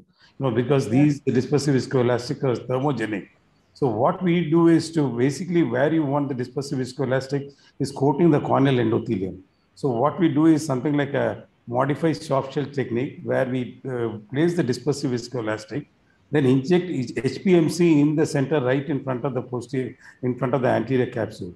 So basically, most of your phaco action is happening with in area of HPMC, while the dispersive is used for coating the corneal endothelium. So there have been instances when I started initially with the dispersive elastic, without evacuating the visco. If you go ahead and start the phaco, then you can end up with a bad wound burn. Absolutely. I think I fully endorse 200% on Ramurthy. We have burnt our fingers. Only thing is, when you have a viscoat, especially when you overfill the glue with viscoat, go in and aspirate that viscoat before you give the phaco power. Otherwise, you can end up in a very bad corneal burn. And having a corneal burn is like adding fuel to the flame, because it's very difficult to close it. Sometimes multiple sutures, sometimes we have to put glue. So many things are there. So, Ramesh, you would like to say something, Ramesh? Ramesh is not there. Mohan, yes, if you wish. So, yes. Ramurthy used the word thermogenic. I don't think it's actually thermogenic per se, but when you don't have flow to cool the phaco probe, then it gets heated up. So what you have to do is, those are using and dispersive, both methyl cellulose as well as viscoat are both dispersive. So you just have to clear a central zone where you have an area where the PSS or RL or whatever fluid you're using can flow. So that should be okay. And soft shell is sold to us. I don't think all of us need to use soft shell. You do need to have a dispersive for the cornea, and you need to have a central zone where the BSS flows and then cools the tip. So the point I was making, Ramesh, was that I understand both are dispersive, but usually you don't get this thermal burn when the chamber is filled with HPMC. Yeah. It usually happens when you have it with a chondroitin sulfate viscoelastic having chondroitin sulfate. So what I'm not, I don't want to spend so much. I don't want to use Helon plus viscoat or anything. Actually, I use a Indian dispersive viscoelastic, which also works quite well. And what I do is to give a pool of HPMC right in front of my lens. And I find that I know that both are basically dispersive viscoelastic, but in these situations, I find that the thermal burn is generally not there. No, the important message, Ramurthy, Ramesh, is that I think go in aspirate a little amount of viscot or HPMC and then try to give before you give your phaco power. So energy. I think that will prevent the corneal burn. Anyway, it's a very nice video. I think good take-home messages. Thanks for the wonderful inputs. And we go on to the next speaker. And next speaker again is an international star. And she is not only beautiful, her videos are also very beautiful. And there's none other than Dr. Anaga Erur from Bombay. Very, very busy surgeon. Got her own eye hospital and a family full of doctors. And she's also the member of the Academic and Research Committee of AAOS for the West Zone, and very, very active academically and very good speaker. Over to Anaga. Thank you so much, sir, for your kind words. Am I audible, sir? Yes, Anaga. Yeah. Thank you so much, sir, and thank you, Tnoa, for giving me an opportunity to present my case. I'll be just starting the video. Yes. Is the sound audible? Yes, yes.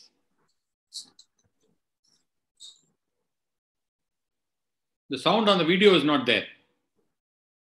It's not. Yeah, you need to talk then. Yeah, that's why I just wanted to confirm. Yeah. So this was, I'll just stop this because I can hear that sound. Yeah.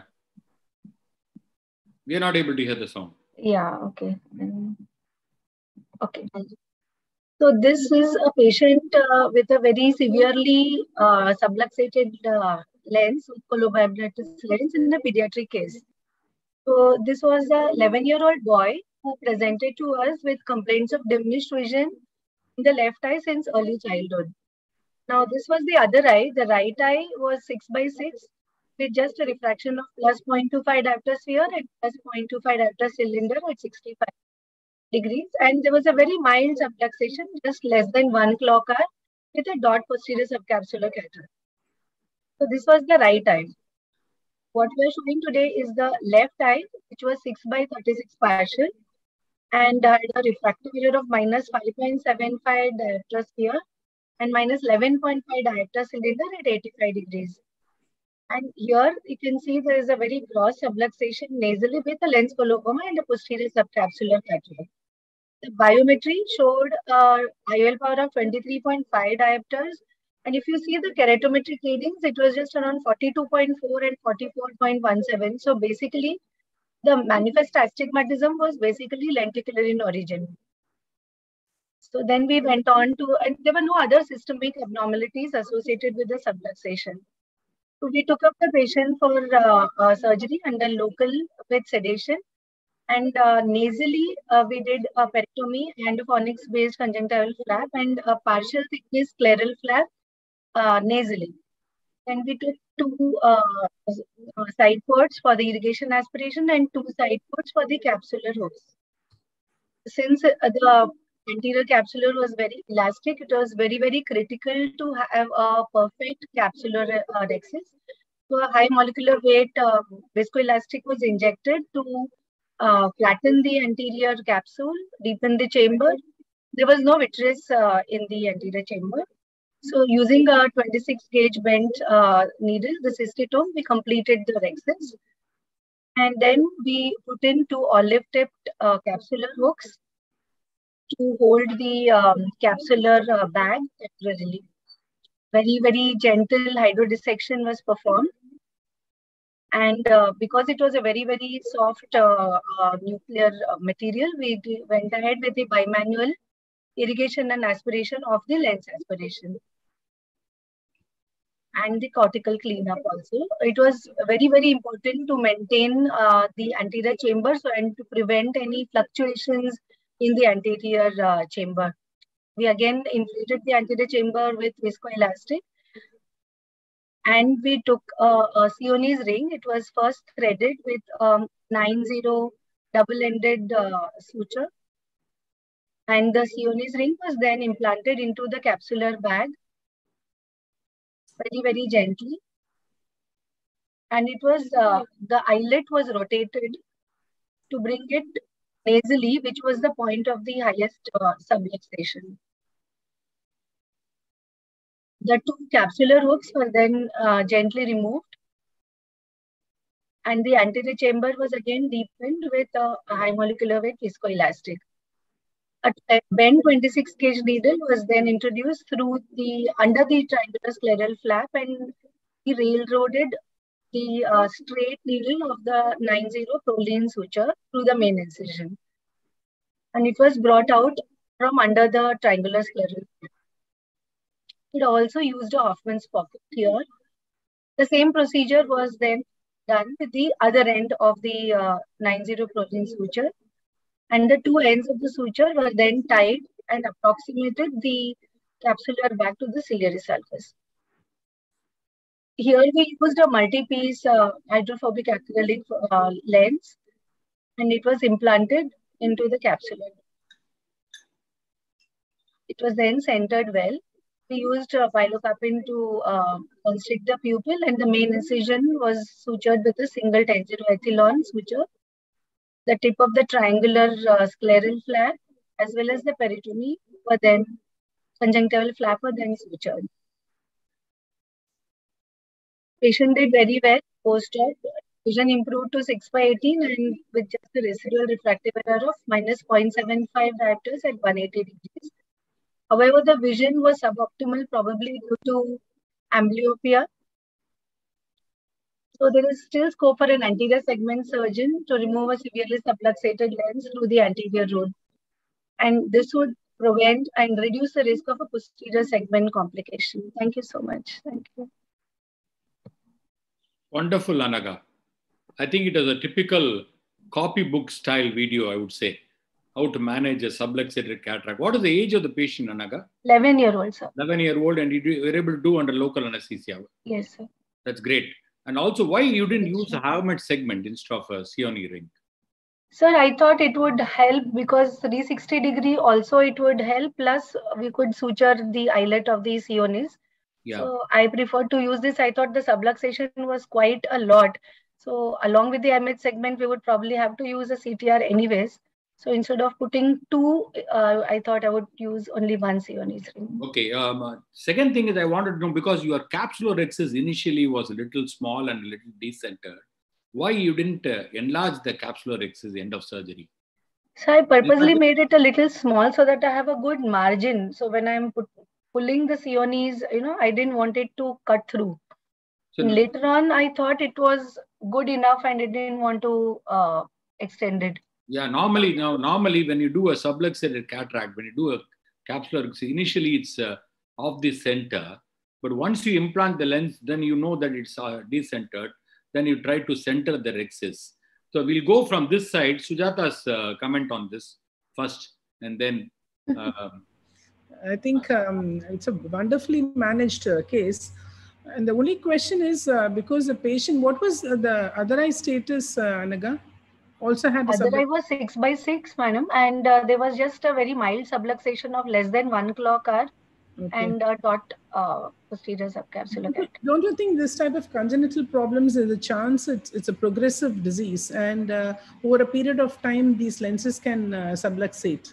So in a pediatric patient, I mean, I would have personally preferred to do a lensectomy and either do a Yamane or a glued IOL. That would have been my choice, because though it is a doable procedure, I've done a wonderful job of the entire procedure. It's really come out very well.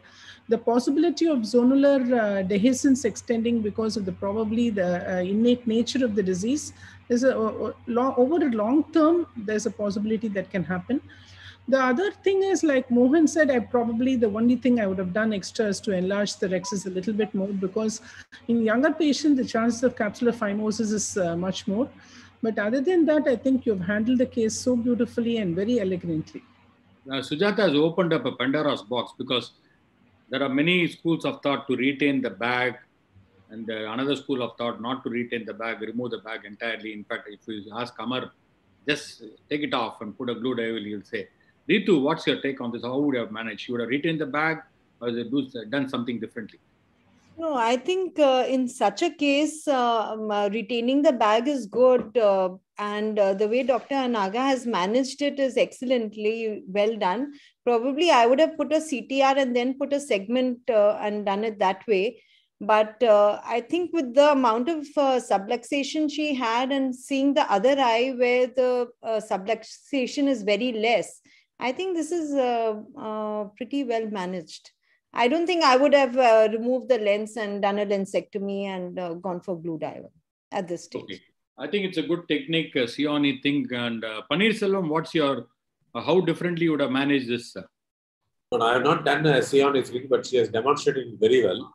Yeah. I would have put a CTR and then proceeded. And I would have loved to keep the back intact rather than remove it entirely. Calculating the IOL power and getting the correct power is a challenge in these cases. We have to take our chance. Otherwise, she has done a wonderful job. Yeah. No, sir, this subluxation is more than 5 to almost 180 degree, if you notice.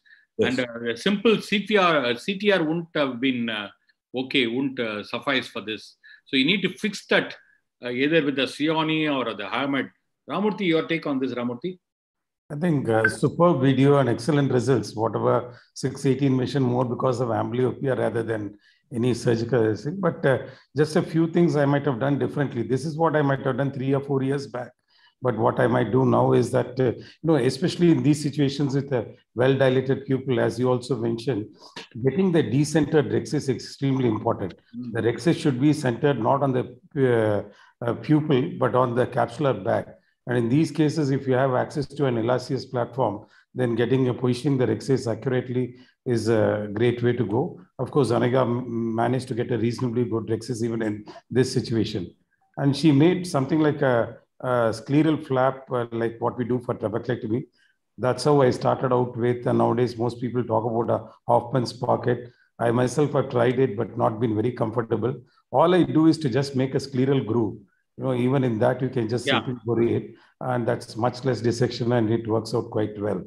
And the other point is that, I think you also made this point. Definitely, simple CTR will not be enough because it's zonulopathy, progressive zonulopathy, and the rest of the zonules are also likely to give way. But instead of using the Sionis ring is what we were using earlier, now I'd go ahead and place an Ahmed segment and fix the bag onto the sclera, and then that would give anterior-posterior support and fix the bag right now. And for circumferential support, slip in a conventional endocapsular ring. That way, I find that the surgery is more controlled. Nowadays, we use much less of Sionis ring and more of a combination of Ahmed segment and conventional endocapsular ring. And using the capsular hooks in the initial period is a great idea. Some people, I find that they use the iris hooks and the capsular hooks interchangeably. But in a situation like this, using the capsular hook is extremely important. And as far as the positioning of the lens is concerned, a 3-piece lens, which has a more rigid haptics, is the right way to go, more better than a single-piece lens. But nowadays, we are more switching on to placing the haptics in the sulcus and creating an optic capture. And especially if you have a well-centered rexis, it's possible. And that's supposed to stabilize the bag much better. And we find the long-standing results are good. And as far as the biometry is concerned, really we don't have to do anything if you're doing it this way because the lens is anyway in the bag. That's fine. Can I ask a question? Yeah. What would be the advantage of using Ahmed segment with a CTR vis-a-vis using one Sionis ring? You are right, Anaga. I mean, this Sionis ring even come with double supports and all that. You can even support a larger area of the capsular bag. In your case, of course, this was quite adequate. But technically, what I find is, rather than sometimes the exact eyelet of the Sionis ring is not in line with the area of maximum subluxation, you have to rotate it around, etc. And here, what we do is to go ahead and placement of Ahmed segment technically is much easier than handling an endocapsular ring, with a Sionis ring. So you place that, fix the bag, and then slip in an endocapsular ring, which makes it very easy. Yes, the ultimate results might be the same, but what I find is that this is more doable. Absolutely. I think all the points have been well discussed. And Ramurthy also mentioned that you don't have to take a scleral flap. You just make a groove there and go through the groove and bury the suture knot inside the crevices of the groove. And just one point is that, though it was extremely controlled surgery, in these areas where the vitreous phase is exposed, it's always a good idea to place a large blob of dispersive viscoelastic before you start with the rest of the procedure, but because that sort of tamponas the anti-rays vitreous phase and makes the surgery more controlled. The one point that I have against, again, being a pediatric age group, putting a 10-zilo polypropylene, which has got over a period of time, can actually give way, can disintegrate. So again, you're going to weaken the bag. So my take would still be on doing a lensectomy, removing the lens in toto, and putting a glued IOL or whatever. Otherwise, if you want to have a very stable bag, then you should use a Gore-Tex suture, which will not disintegrate over a period of time. Because if it's an adult case, a traumatic case, 40, 50 years old, it's okay to go for 10-0 polypropylene. But the child, it's a pediatric case, so the chance of suture disintegration is always there over a period of time. I think very valid points, Sujata. I mean, I think Gore-Tex is the better way to go than a 9-0 polypropylene. And my tolerance for removing these lenses is also quite less. But in a situation like what Anaga showed, where except for the area of zonal deficiency, the rest of the areas seem to be reasonably good. If you have a good endocapsular ring in the bag and you have a 3-piece lens, even if in case it subluxate later in life, it's possible to refixate that lens with the lens back complex. And maybe at that point of time, it's not doable, you can replace the lens. But to the extent possible, if you're not disturbing the anterior vitreous phase and keeping the surgery just in the anterior segment, that might be an advantage in what she has done. Yeah, Ramesh, answering your question, who's supplying Gore-Tex in Tamil? I think we're getting the Gore-Tex from, where did you get the Gore-Tex from, Sujata? No, you unmute yourself. Got it before the lockdown.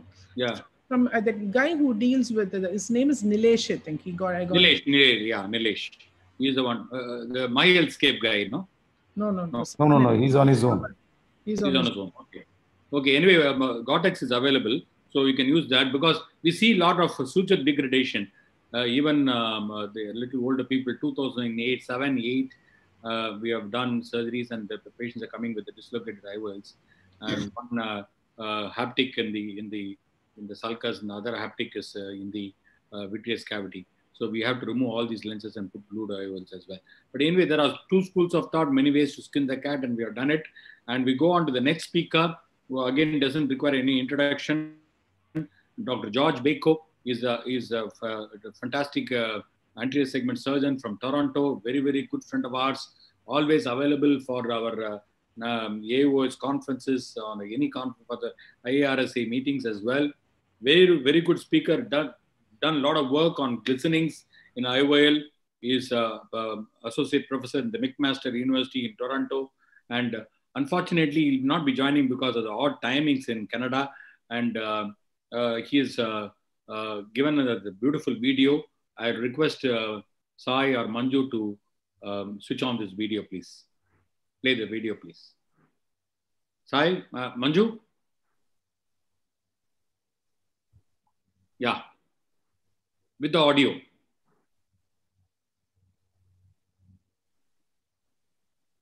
Is it audible? Yes. No, audio is not audible. Switch on the audio also, please.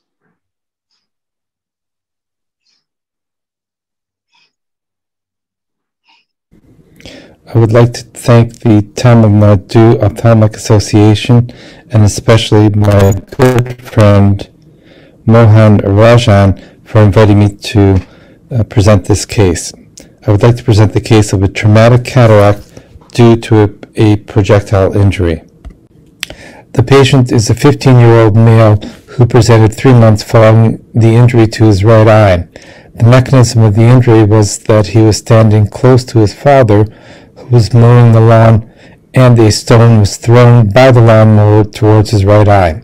He presented with a white cataract, the intraocular pressure was 15, and the B scan showed that the retina was flat. Examination prior to surgery revealed the following. He had a white cataract. Since this had formed fairly recently after his injury, the assumption was that there was a capsular rent, either anterior or posterior. There was evidence of fibrosis superiorly. Posterior synechiae abounded. There was traumatic mydriasis with an atonic pupil and a suspected area of inferior zonular dialysis.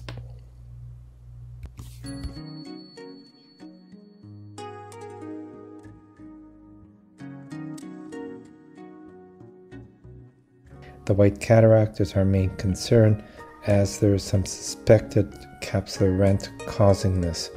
Initially, we start introducing vision blue into the eye, but quickly realize that this may be a mistake, as a suspected inferior zonular dialysis would allow the vision blue to go into the vitreous cavity and affect our visualization later in the case. So viscoelastic is used to blockade that area. Vision blue is then reintroduced to stain the capsule, and then viscoelastic is used to expel the vision blue from the anterior chamber. The viscoelastic is used to tamponade the anterior capsule and its and the contents of the capsule while we create our capsulorhexis. A lot of fibrosis on the surface of the anterior capsule makes this capsulorhexis somewhat difficult, but manageable if we go slowly and use the capsulorhexis forceps. Having created the capsulorhexis, we introduce our phaco tip and quickly remove the liquefied contents.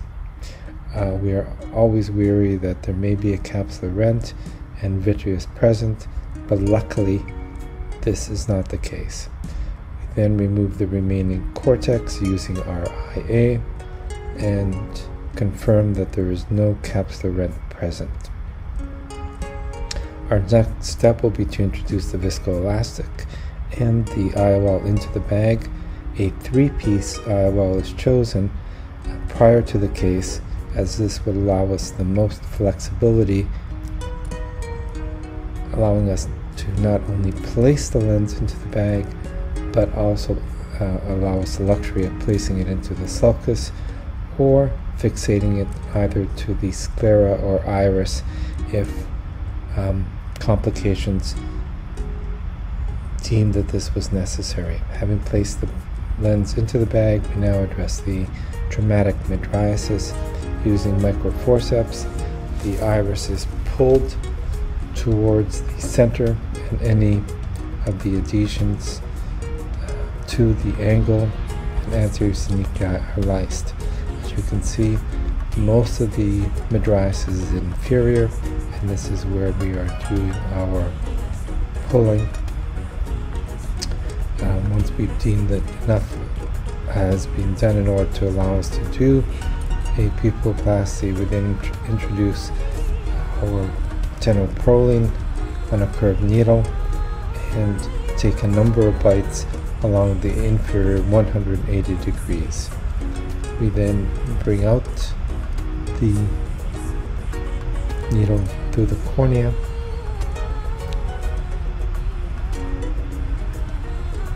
As I said earlier, our goal here is to make the pupil smaller inferior, so we've cut the needle off. We now pull one end of the suture out through the main wound and then pull the second end, the other end of the suture out in the same area, pulling the needle through that wound, and then we will tie inferiorly so that the iris is made smaller, the pupil is made smaller in this area. As you can see, we do this and then we repeat the process again in the lateral aspect of this eye in order to create a semi-round pupil. So having taken two purchases, we've now completed and tied and made a smaller pupil. At the conclusion of the case, we can see that we've addressed the patient's traumatic cataract and traumatic mydriasis and have obtained a very good result for him. In summary, this case demonstrates blunt injury in a pediatric aged individual. We know that blunt injury is more common in males and can occur in a ratio of 12:1 when compared to females. It is usually unilateral. In India, about 75% of the injuries occur in those of lower socioeconomic status, and 92% usually from the rural areas. In terms of the mechanism, wooden sticks, firecrackers, and bows and arrows are the most common causes of blunt eye trauma. And as this case demonstrates, it is possible to have secondary or delayed surgery if there's no prolonged inflammation or uncontrolled IOP or retinal detachment. Also, if the patient is outside of the embryogenic age, meaning that he's older than 7 or 8 years of age, and in cases in which follow-up can be assured. Thank you for your kind attention. I would like to thank the Tamil Nadu Ophthalmic Association and especially my good friend Mohan Rajan for inviting me to. Okay. Thank you very much, George. I think that's a brilliant video, and all the parameters of protocols for a traumatic cataract has been. We'll start from Sujata because he didn't do SFT. He did a purse string pupilloplasty, and because it gives, especially when you have a large pupil like this, the SFT does not. It's not cosmetically very good when compared to the pupilloplasty, purse string pupilloplasty. We are able to get a round pupil, and Sujata has got, because she also does a lot of purse string pupilloplasty as well. Sujata, what's your take on this? And second thing is, he didn't use a CTR, though there was a zonular. He just placed the multi-piece lens in that axis. So how differently you would have done? I think this is an exact comparison with Anagha's case, because this was a traumatic subluxation, and you can see that that area of the zonule is absent and it's just about 2 clock hours. So doing a regular cataract and implanting a lens, which he did, I think would work fine, because the chance of progressive zonular lysis is not there in this patient. So I think the way he handled the case was excellent. The second point is he didn't do a complete encirclage. He did, I think, part by part, and he tried to make it as round as possible. I mean, that's also a good technique, and it's a little bit, and doing encirclage is a little bit tricky, because you really have to take very close bites. If you don't take close bites, and there's always a chance of cheese wiring while we're doing it. And the other point is this 10-0 polypropylene needle is not exactly made to do an encirclage, because it's very straight. And as you start working on it, it becomes bent. And then the axis through which you insert into the iris changes at every step. And the sharper point will not sometimes be presentable. So it's a little bit tricky, but I think he managed it very beautifully, and he did segment by segment, he did the encirclage, and it's come out really well. I think it's a very well handled case, and I don't think I would have done it any differently. Maybe if I look at that pupil, I think the superior aspect didn't require an encirclage at all. Only the inferior portion, which was traumatized, needed a suture. So I'd have just gone ahead and done an SFT only in the inferior portion. Because it's a traumatic mydriasis and quite large pupil, obviously you need to give a 360-degree coverage for the pupil. Ritu, anything differently you would have done? Yeah, I would say that in all cases where you are having a blunt trauma, one is the pre-op workup. Again, one should keep in mind chances of angle recession. I don't know how long after the injury the patient has presented. Secondly, we must keep in mind there could be what we think is a blunt trauma. There could be a retained intraocular foreign body. That should also be on the back of our mind.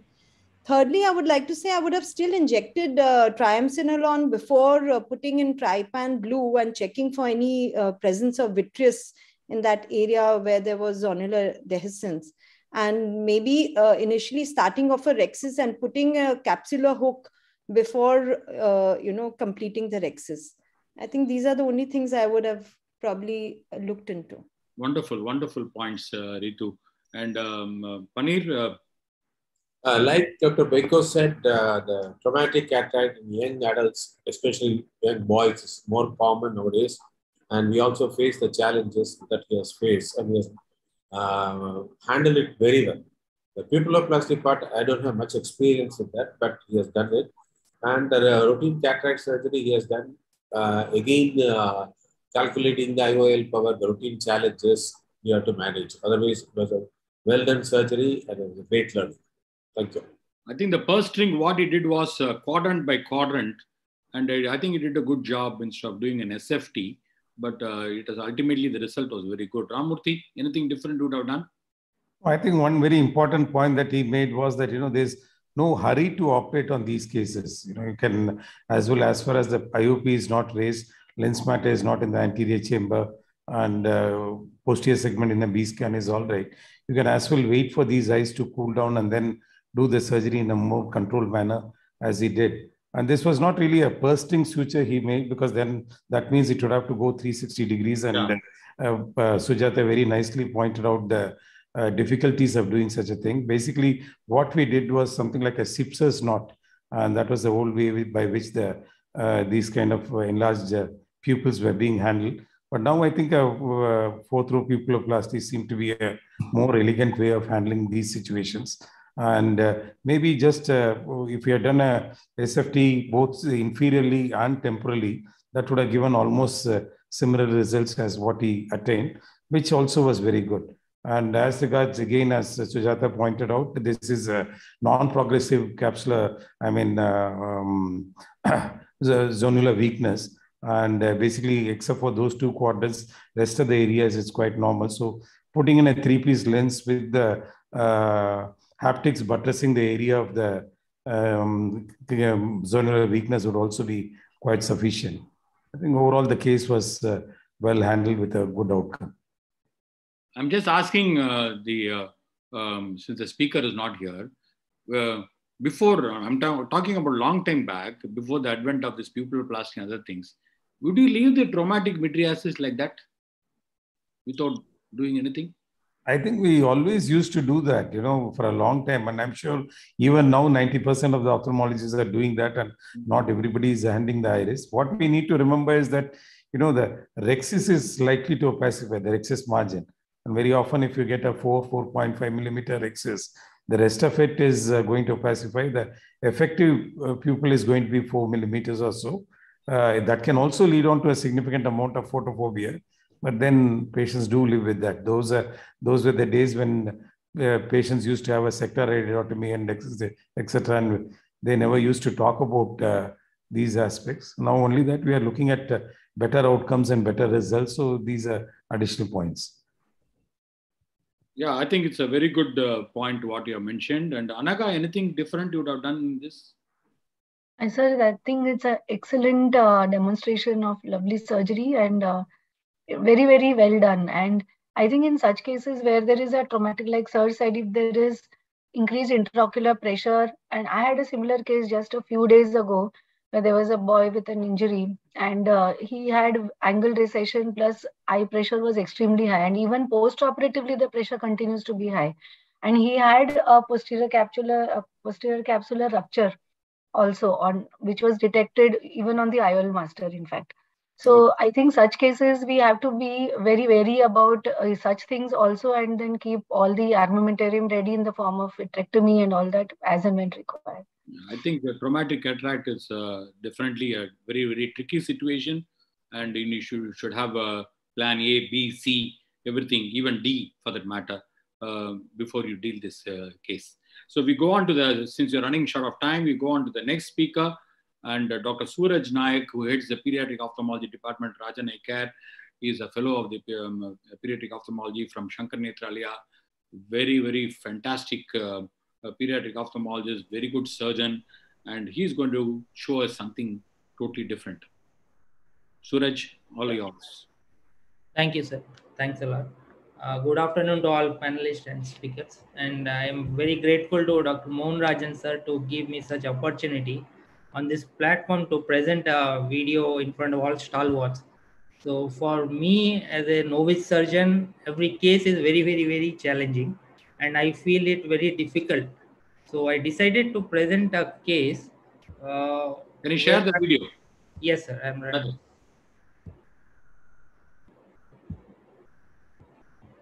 Yeah, that's fine. Yeah. So I've decided to present a case. I might think it's very simple, but I would stress a very important point. Let me start with a quote. So Mr. Kerwin Ray says that make your vision so clear that your fears become irrelevant. That means our visibility should be very, very, very clear where we are going, what we are doing inside the eye before we attempt anything. So based on this, I would this theme, I'll just give an overview that this is secondary IOL implantation in a 4-year-old child. He has been operated for congenital cataract surgery at the age of 6 months in Rajan Eye Care. So I'll just start the surgery and keep talking, sir. So he was left aphakic and we were managing the amblyopia with the contact lenses and the aphakic glasses. Now as he was 4-year-old, so he was not accepting any glasses, so we decided to put a secondary IOL.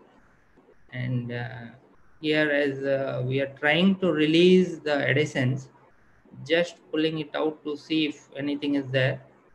So it was a little freely going ahead. Now the center part has to be clear. So with anterior vitrectomy, the central opacity is removed, and now the anterior vitrectomy is being done, and we'll remove it. So the central part is clear. Now we plan for implantation of 3-piece IOL in the sulcus. So the attempt was made.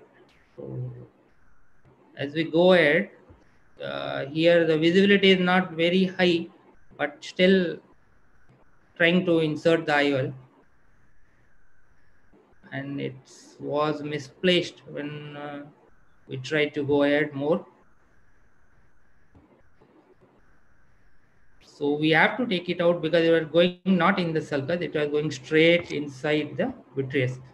So we have to take the IOL, and we have to increase our visibility, which is a very, very, very important point, which I have learned always. And I try to follow, and sometimes I don't hear. So after removing the synicate, that part was cut actually in the video. We put the iris hooks, which is easily available, and a lot of people are hesitate to use the iris hooks. It's easily available and cost effective also. So in this case, we have put iris hooks, so the visibility is totally clear where the lens is going. Then the sulcus IOL was inserted.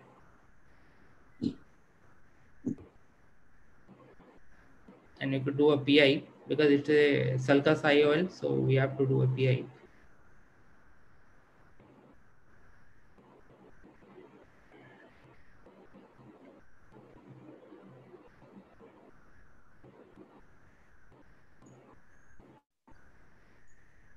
After viscoelastic wash, we just try to close the anterior chamber with the sutures. As it is a pediatric cataract, so compulsory sutures we apply. And yeah, so this is a. So what the salient points only I wanted to stress is the adequate visibility on the operating area prevents complication, and we should release all the synicate and never hesitate to use the iris hooks, and it should be promoted to all of us like the novice surgeons. So thanks a lot, sir, for the presentation. Very nice, Suraj. I think it's a very beautiful, elegant video, I would say. This is a very important message. I just want to know, because if you want to see the sulcus, it's important that you have a good view of the sulcus before you put the lens. So you put the iris hooks, and the first time you didn't do it because your visibility was very poor and the lens was going into the... But why did you remove the lens? You could have just put the lens, kept the lens in the anterior chamber and gone ahead with the iris hook. Why did you enlarge the incision, remove the lens and put the iris hooks?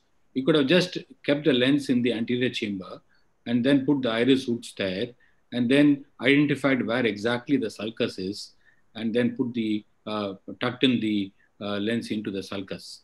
So I just wanted to ask you one, and then before we go on to the panel, starting from Dr. Ramurthy. Suraj, Sir, I want to, yeah. Yes.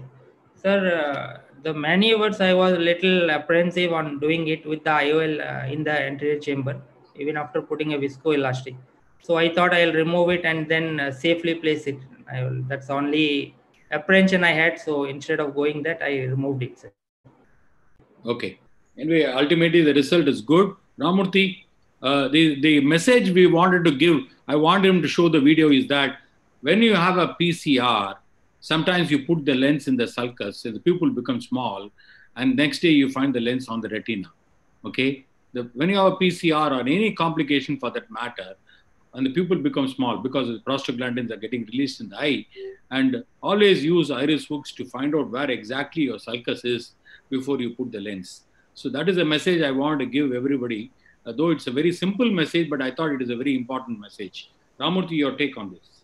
Oh, excellent one. I think it's extremely important. You should see what you're doing. And, you know, if you do it blindly, then always you might by luck go into the sulcus, but especially in this kind of a situation, there's likely to be a lot of posterior synechia also. And even though you might try to release it, it's a good idea to put the iris hooks first, see where exactly you are, and go ahead and place the intraocular lens.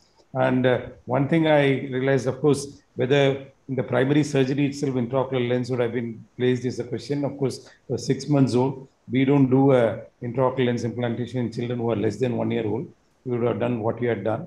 But he did an anterior vitrectomy initially. But even in these situations, always you would have done posterior capsulotomy as well as anterior vitrectomy, because we want the optical axis to be extremely clear. And even an intact hyaloid could be amblyogenic. So essentially in these situations, when you do a secondary implant in pediatric cataracts, we find that the vitrectomy is not necessary because it's already been done in the first phase. And as regards choice of the intraocular lens, I think a 3-piece lens is the right way to go. And it was not very clear as to what exactly was the margins of the rhexis. But in case he had 4 hooks inside right in the beginning and the rhexis margin was nicely visible, maybe creating an optic capture also would have been possible, which would have also stabilized the lens in the long run for this young child. I think it's a very good point. And yeah, Paneer? In the adult cases where you have a problem, the pupil is small and you want to place the lens in the sulcus, my technique is I just put the leading haptic in the anterior chamber, come out, and then with the McPherson forces, I pull and lift up the iris and then go and dilate it. That's a technique I use, because I don't use iris hook to see whether it has gone into the sulcus. That's my technique. That's what I practice. What about the leading haptics? How will you know whether it's gone there? Now, initial leading haptic, you just go in and then place it over the iris and then pull back and then lift up the iris with your McPherson forceps. Yes. SAC is much easier. Okay. Right. Yeah. No, very often in adult cataracts, we find the pupil comes down by the time we implant the lens. In all these cases, obviously, as Paneer said, we don't go ahead and iris hook. Usually what I do in these situations, if I have to put the lens in the sulcus, is to inject viscoelastic just behind the iris, so as to bloat up the space between the rhexis margin and the iris, and then implant the leading haptic itself into that space. And usually you are able to localize it and just bend the trailing haptic also inside. Direction is more important. Yes. No, Paneer, I just want to ask you, what will you do with the, leading haptic you are putting there? The trailing haptic, I don't dial it inside. What I do is I use a McPherson again. I do what is called the drop technique. I drop the haptic into the sulcus instead of dialing it. If you dial it, you don't have any control. I don't dial it. I use a McPherson forceps. I push it straight towards the 6 o'clock position. No, I'm not talking about the leading haptics, sir. I'm trailing haptics. Trailing haptic, yes. Trailing haptics, I hold it at the maximum curvature tuck it. Use the glove, press, and then pronate your hand. It sucks it. It just gets cut. There's a drop technique, not the dialing technique. No, not it. I don't use a dialer at all. So that's a message I want to give. No, don't dial these lenses into the sulcus, because if you dial it, there is a possibility it can go underneath the rexus, and you will have one haptic in the sulcus, the other haptic, and then invariably these lenses will fall into the vitreous cavity. Ritu, quick points. In such cases, I would keep a dialer on the side port, retract the iris, and then do it under visualization. So the other point I wanted to make was the pupil was not dilating at all. So were there a lot of posterior synechiae, and those should have been released before, because even if you're putting in the sulcus, sometimes the both the haptics do not remain there if there are a lot of synechiae, and the lens can get displaced on a long-term basis. Yeah, it was released. Only thing is, it's not it shown. Was released. Video we have not shown actually. Not shown that part. It was released. A lot of the synechiae is likely to be there because it is a 6 month. At the age of 6 months, we are operated, and the patient coming after almost 3.5 or 4 years now, and synechiae is likely to be there. You need to open up that space very nicely and probably use iris hooks. Sujata, anything differently you have done? I have two comments. One is, I agree with Ramurthy that pupillary capture has to be done, because invariably in these patients that we find pediatric age group, when you operate, they go in for a pupillary capture. If you don't do a primary capture of the lens, then the lens comes forward and you develop, the patient goes in for a pupillary capture. Almost all pediatric patients, they land up like that. So it's very important that you capture the lens when you are injecting the lens. That is one thing. The second thing is, doing a PI in a temporal area is not a good thing, because you know what, the patient is going to have double vision. So it's important that you do a very small PI in the superior aspect. So you had done the PI in the temporal area where you had made this section. So there's a likelihood of two things happening. One is the haptic coming out through that opening, because the opening was very large and you had placed the lens horizontally.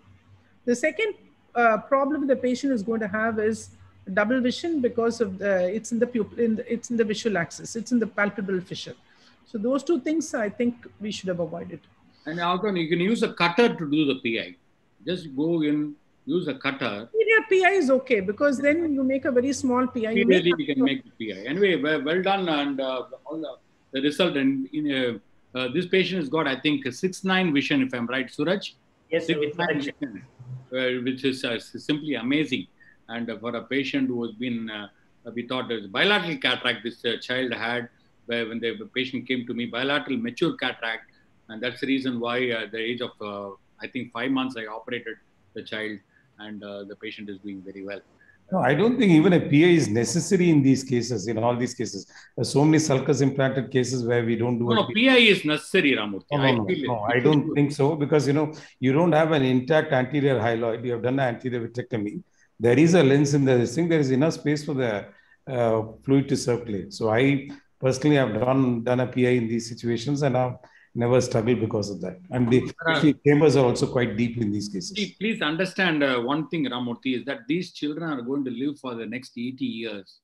And there is a possibility of a chronic angle closure glaucoma, which has been reported in a sulcus IOL. And if you have a PI, see, you're not going to lose anything by doing a PI. After all, you're doing a surgery which you're opening up the sulcus. Another extra small step, just go with the vitrector and probably do a small PI. And I think it's not going to do more benefit than harm.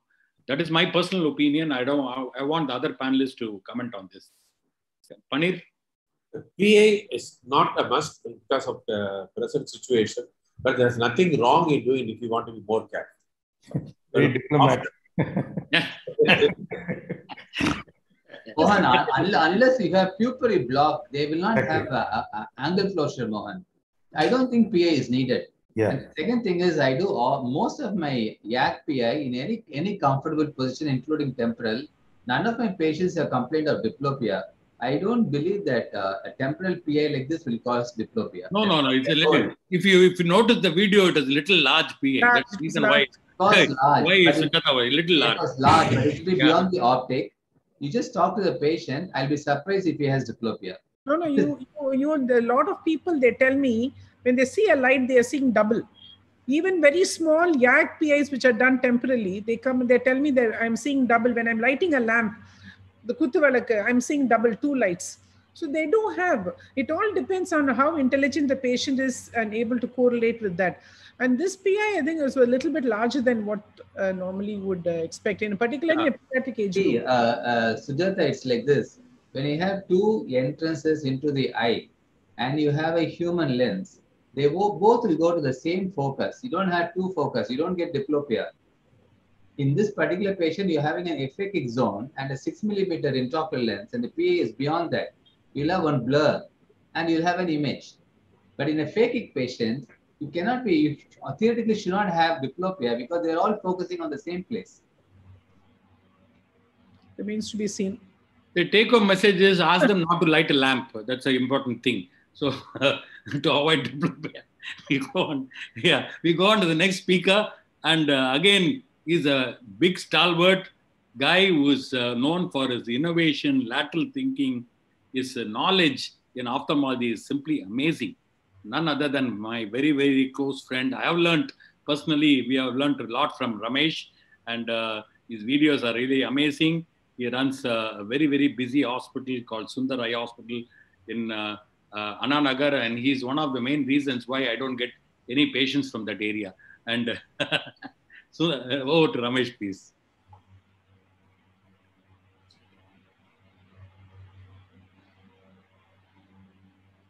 Mohan, I have started screen share. Can you see my video? Yes, Ramesh.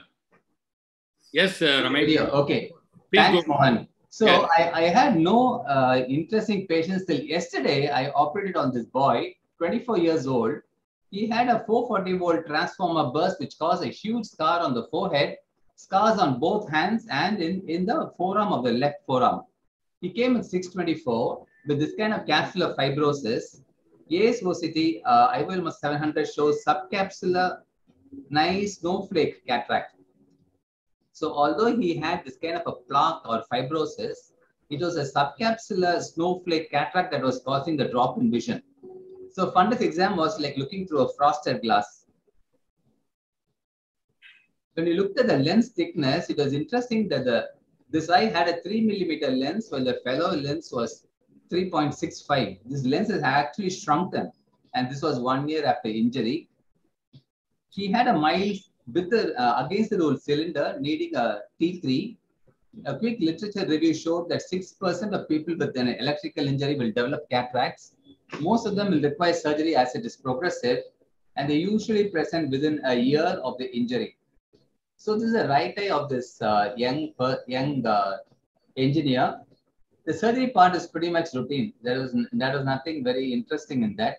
So we make a standard temporal incision with a superior side port. And eye is a bit soft. I make a small smile cut so that I don't have chemosis. I don't make a clear corneal. I like to do a small conjunctival entry and then into the eye.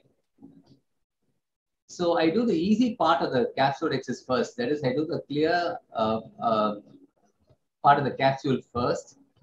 I learned a lot from Dr. Deepak Medur's talk. So this will not be capsular fibrosis. This is more of a plaque. After seeing his video, I think I will try to dissect this if I had operated on him on Monday. But I did the surgery on Saturday, yesterday at about 10 in the morning. So I do it the conventional way. I just did a easy part of the rhexis and then I cut through the plaque. I have 2 options. I can cut beyond the plaque and remove it fully, or I can cut through that. When I cut through that, it is more stable and it's lots more safer. As the angle is not comfortable, I make another entry and I complete the incision on the plaque through this second incision. So these 1 millimeter micro forceps and micro scissors make our anterior segment surgery so much more easier.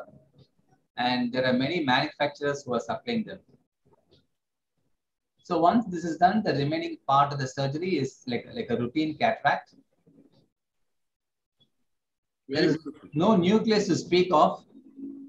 So I remove this in the next few seconds by the technique made popular by Dr. Pradeep Mohanto, the DISH technique. DISH stands for do it somehow, just remove it off. Now, this 24-year-old guy had a postprandial sugar of 140 and a fasting sugar of 120. He's well on his way to diabetes. He's a little overweight. So I take some time and clean up the cells on the anterior capsule. I want to leave back as few cells as possible. There is a little bit of cells on the posterior capsule, which I remove with a power wash. Then a routine toric lens.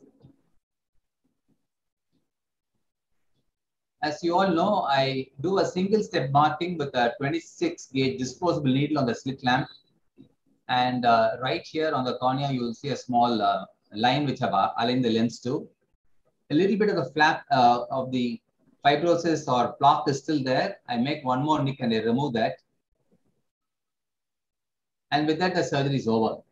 I'm not sure you can see a faint line on the cornea. This is a scratch made on the cornea preoperatively, and I've aligned the lens. So subcapsular snowflake cataracts are well known to occur after an electrical burn in some other part of the body and in the face. These patients regain excellent vision after surgery. Thanks, Mohan, for asking me to present this simple case. Beautiful. It's not a simple case, Ramesh. It's a beautiful case. I think lovely video and lovely the way you manage that. Can you just, manage that plaque there? Only thing is differently what Deepak did and what you did was you removed the plaque along with the capsule. Am I right? Whereas you did the capsulorhexis, and because it's a subcapsular plaque, and he tried to remove the plaque separately. In toto, yes. In toto, because suppose this plaque was a little, more central, then you would have gone round the plaque, exactly, and then probably removed the plaque underneath. How differently you would have done it? Exactly like what he said. If it was in the center, I would have just made a normal capsulorhexis. I would not have had to use the scissors. Even in this particular patient, I now wonder whether I should have tried to dissect the plaque and peel it off and then continue with the rhexis. After seeing what Deepak did, we could have finished the easy part and then gone in with the microforceps, teased it, and see whether the plaque peels off. But I was wondering whether, because if you have the central plaque, and the plaque would have come along with the rhexis, no? Am I right? Yes, Mohan. If it had been a small central plaque, we would have just done a Ramurthy, yes. Ramurthy, your comments on this? Oh, I think beautiful surgery and a very unusual situation and good learning points. One thing I just want to emphasize is that in these, of course, he's an expert surgeon. I would have always stained the capsule. I find that whenever there's any kind of opacity in the capsule, whether it's traumatic or anything, then it's always a good idea. It makes visualization better. Even the cutting of the rhexis that he did there would have been better visualization and where it joins the rest of the rhexis.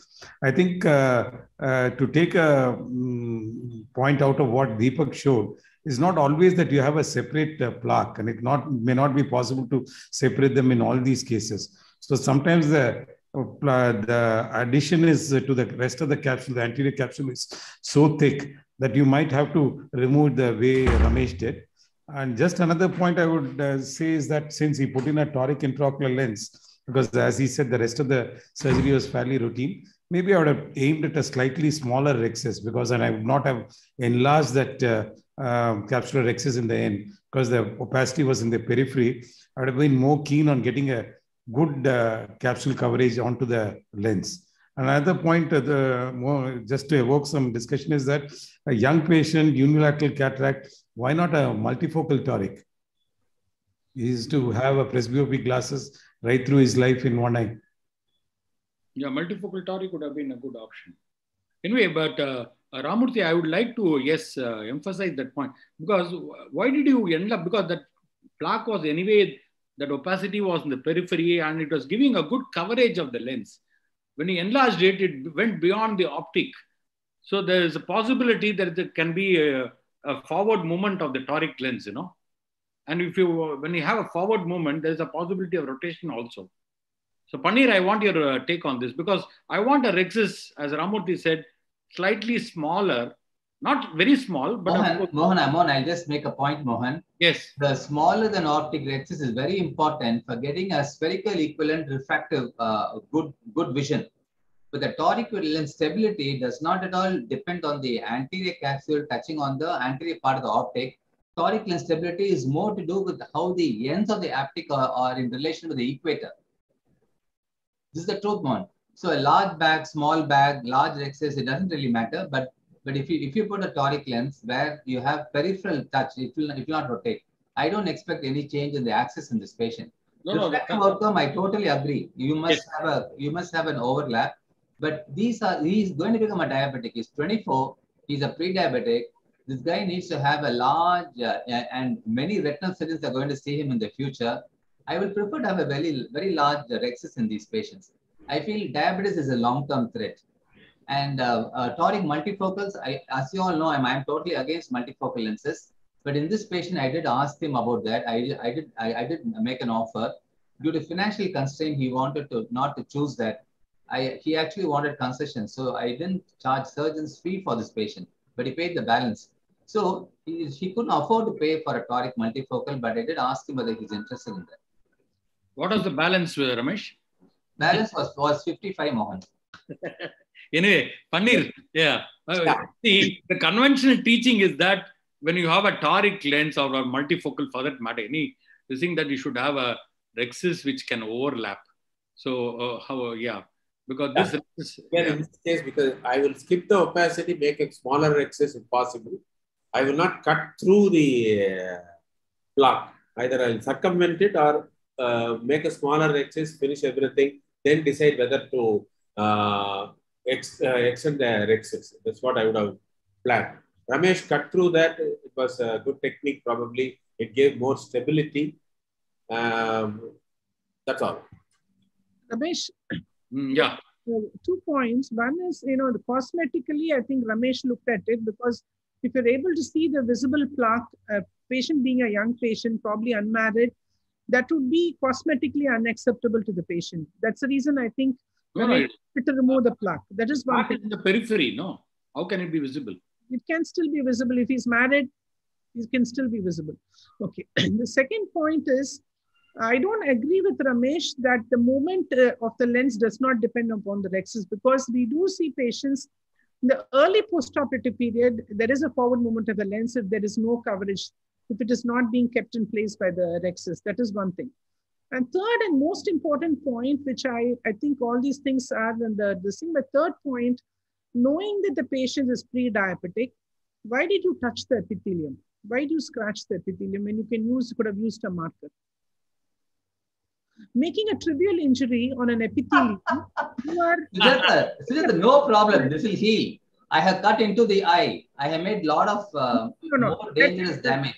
See, when you're creating an epithelial mark, using a scratch, there's no cause for this patient to go in for recurrent corneal erosion. Not at all, Sujata. This will heal beautifully. And along the scratch, the definite membrane will have micro additions with small fibrosis. They'll get strongly attached.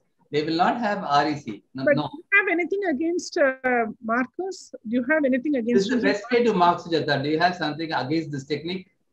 No, it's a good technique. I don't like anybody touching the epithelium unnecessarily. There's no need for you to scratch the epithelium. Because, there so many things can happen. The patient can develop infection. A patient can develop an infiltrate. They can go in for recurrent corneal erosions. Because very often it's only the trivial injury on the epithelium which causes the recurrent erosions to come. Sujata, I don't think you have done this. Have the argument later, please. Please, Ramesh. Over the phone, we can do that. Because two people are waiting. Ritu, quick comments. Yeah, so see, basically we are talking about toric IOL stability. I feel if it is well covered, at least 3/4 of the rhexis is well covering the IOL margin as it was in this case. I don't think lens is going to get destabilized in the early post-op period. Secondly was whether to put what kind of lens to choose. I would have definitely gone for a EDOF toric lens in such a patient. Maybe not a multifocal considering he's a pre-diabetic, but a EDOF toric I think would have given him a good near vision, as well as it would have taken care of the retina surgeon's visibility issues in multifocal lenses. So I think he did a great job. One important point was that it's better to cut through the plaque rather than try to go beyond the plaque initially. I think that is a very important point that Dr. Ramesh has brought about. Yeah, I think beyond the plaque is ruled out because it's already near the equator. So periphery it is. Beyond the plaque, you would have gone into the zonal area and would have lost the axis as well. Anyway, very good, Ramesh. I think it's a beautiful video and nice take-home points. And then we go on to the next most beautiful ophthalmologist in India, and none other than Dr. Divya Karthik, fantastic surgeon with Aravind Eye Hospital, Chennai. And Divya is always a part of Rajan Eye Care seminars. And she is going to show us some very, very interesting video. Thank you for the opportunity, Tnoa and Mohan sir. So this is a case of a 40-year-old who presented with trauma 9 months ago. And he was managed elsewhere, and they had done PI at multiple places at 3, 5, and 9 o'clock, as you see. And his vision was 5/60 at presentation. There was gross phacodonesis. So we planned to do a small incision cataract surgery for him and extract his cataract. So I went ahead using a crescent, did the sclerocorneal tunnel. So there was gross phacodonesis. So we planned to remove the cataract in toto. Made side ports anticipating anterior vitrectomy. So I made 2 side ports on either side, 180 degrees apart. Injected adrenaline to kind of dilate the pupil, and he also had traumatic mydriasis and also a lot of multiple sphincter tears. Keratometry is done. The lens, using the bimanual technique, I try to bring it to the anterior chamber.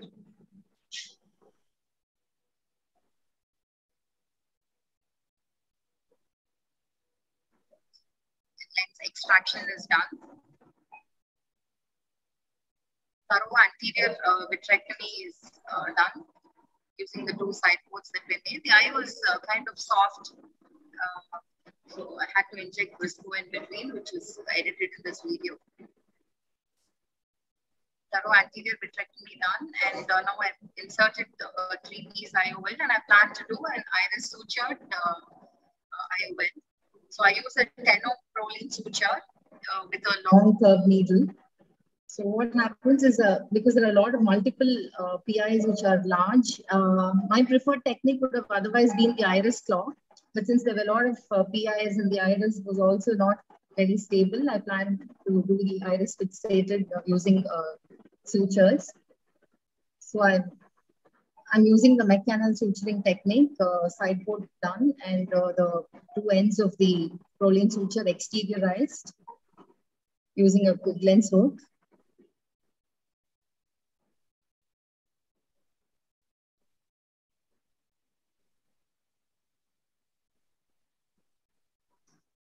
So the other end of the suture is cut and exteriorized.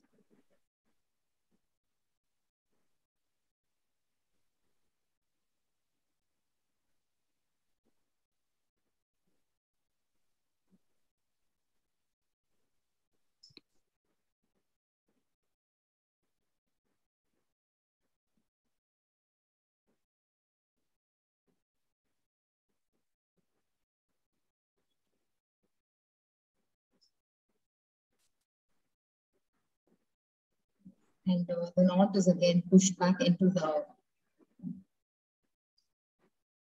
anterior chamber. Again, inject viscoelastic, and I try to push the other haptic into under the iris. Gently push it. And what happens is the haptic disengages. The one that I fixed to the iris kind of disengages. Not completely though, but the IOL has tilted. So I feel it's not right. And I again remove the IOL. I know I plan to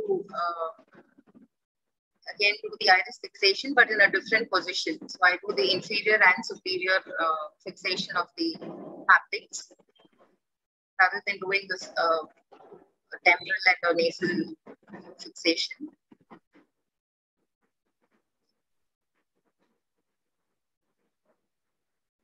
So this haptic disengagement can happen. All of us think, whatever surgeries that are shown in all the conferences look so beautiful, but this can happen. So it's good to know that this can happen and we should be aware of it. I push the other haptic and use the spatula to hold the lens.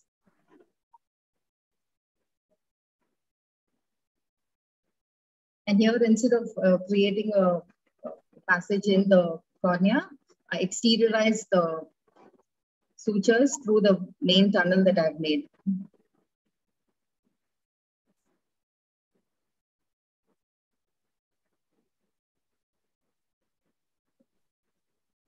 I apply a tunnel suture and injection moxifloxacin at the end and cauterize the conjunctiva as well.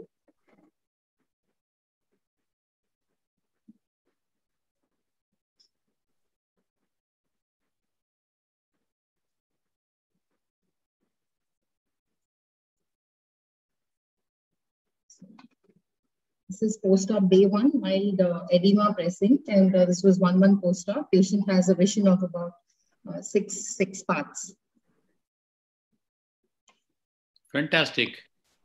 Divya.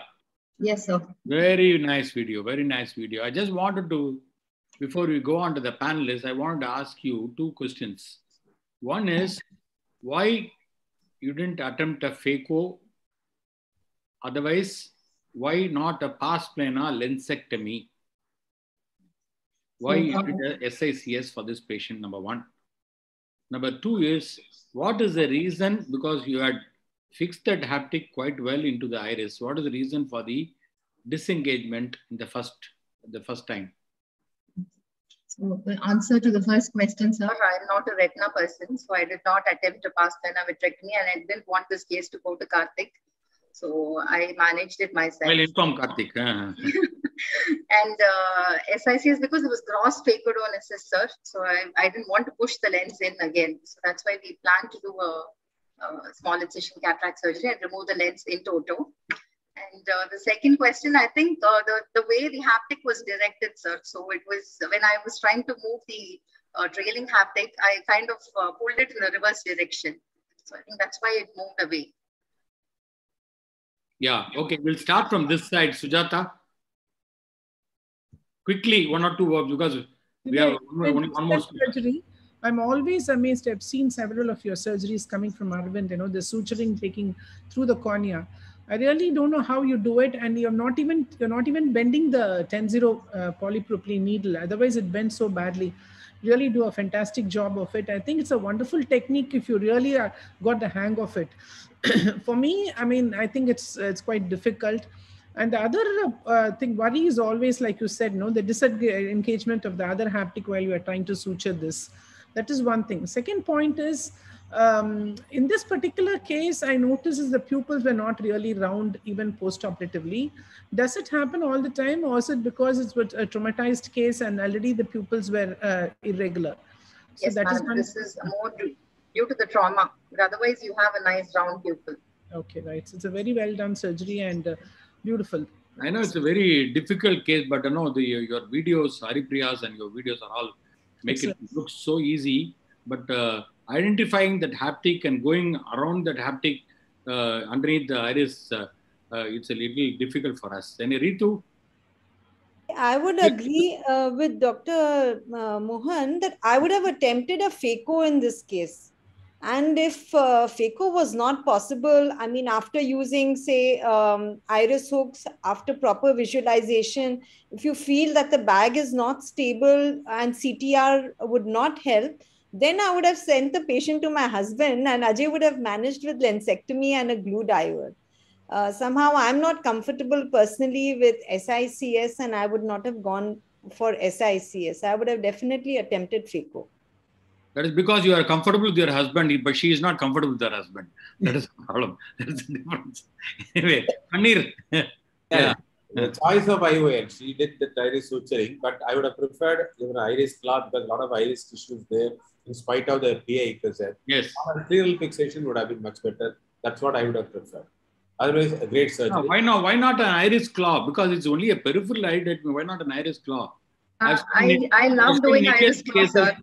The Yeah. iris fixation is a very rare surgery that I do. I love the iris claw, but somehow I felt there were too many PIs and the iris was not, I was not comfortable. I thought it might, Ramurthy. Yeah, I agree with the way the lens was removed. She said there was severe phacodonosis, and I might have even done an intracapsular cataract extraction for this patient. Just remove the lens in toto. As far as yes, my choice of lens would have been iris claw lens. I've never done this surgery, and I think it's amazing the way they do it. And I've never tried it. So once you put intracameral pilocarpine and constrict the pupil, then I think there would have been reasonably enough iris tissue, at least in some axis, where you can enclave the iris claw lens. And that lens might have been my choice in this particular case, but otherwise very well done, and the results is what matters. And I wonder, as far as the slight distortion which was there at the end of the surgery, which persisted in the post-operative period also, whether it was because the suture or the tucking in of the bit of the iris tissue, maybe at the end of the surgery, just sweeping with a iris reposter and seeing whether you can get a round pupil, because it started out with a reasonably round pupil. Might have I did do that, sir. I did use a spatula to reposit the suture with the iris, but it did not happen. So I think I pulled off excess tissue there. Right. I think during the surgery also a little the iris was a little atonic, and probably there was some trauma there to the sphincter. But anyway, very well done, Divya. Thanks a lot for joining in here. And Thank you, sir. we have the final. We have always keep the best for the last, and none other than the MS Dhoni of Indian ophthalmology. I would call him Nivian Madhivanan, guy who is so versatile, fantastic surgeon, both anterior and posterior segment, director of the MNI Hospital and the Postgraduate Institute, and over to Nivian. Nivian. Yes, sir. Thank you, sir. Having here. Wonderful introduction. Respected teachers, senior ophthalmologists, my dear friends. So I'm going to present a case that was challenging to me. So as you can see, this was a case of a hypermature cataract, and you can see the leaking proteinaceous material that has come to the anterior chamber. So this tells us two things even before starting the case. One, you might end up having a small hard nucleus inside, and then the zonules in these cases and the bag itself can be weak. I just went ahead and proceeded with the routine phacoemulsification. So under air bubble, Trophan blue was injected to stain the anterior capsule and washed. And some of these proteinaceous materials that was stuck was also released. So the rexus is the key important step in any phaco case. So having a good fill of the anterior chamber is very, very important. And I started the rexus with the cystitome needle. As you can see, once the flap was raised, some more of the liquefied cortex came out.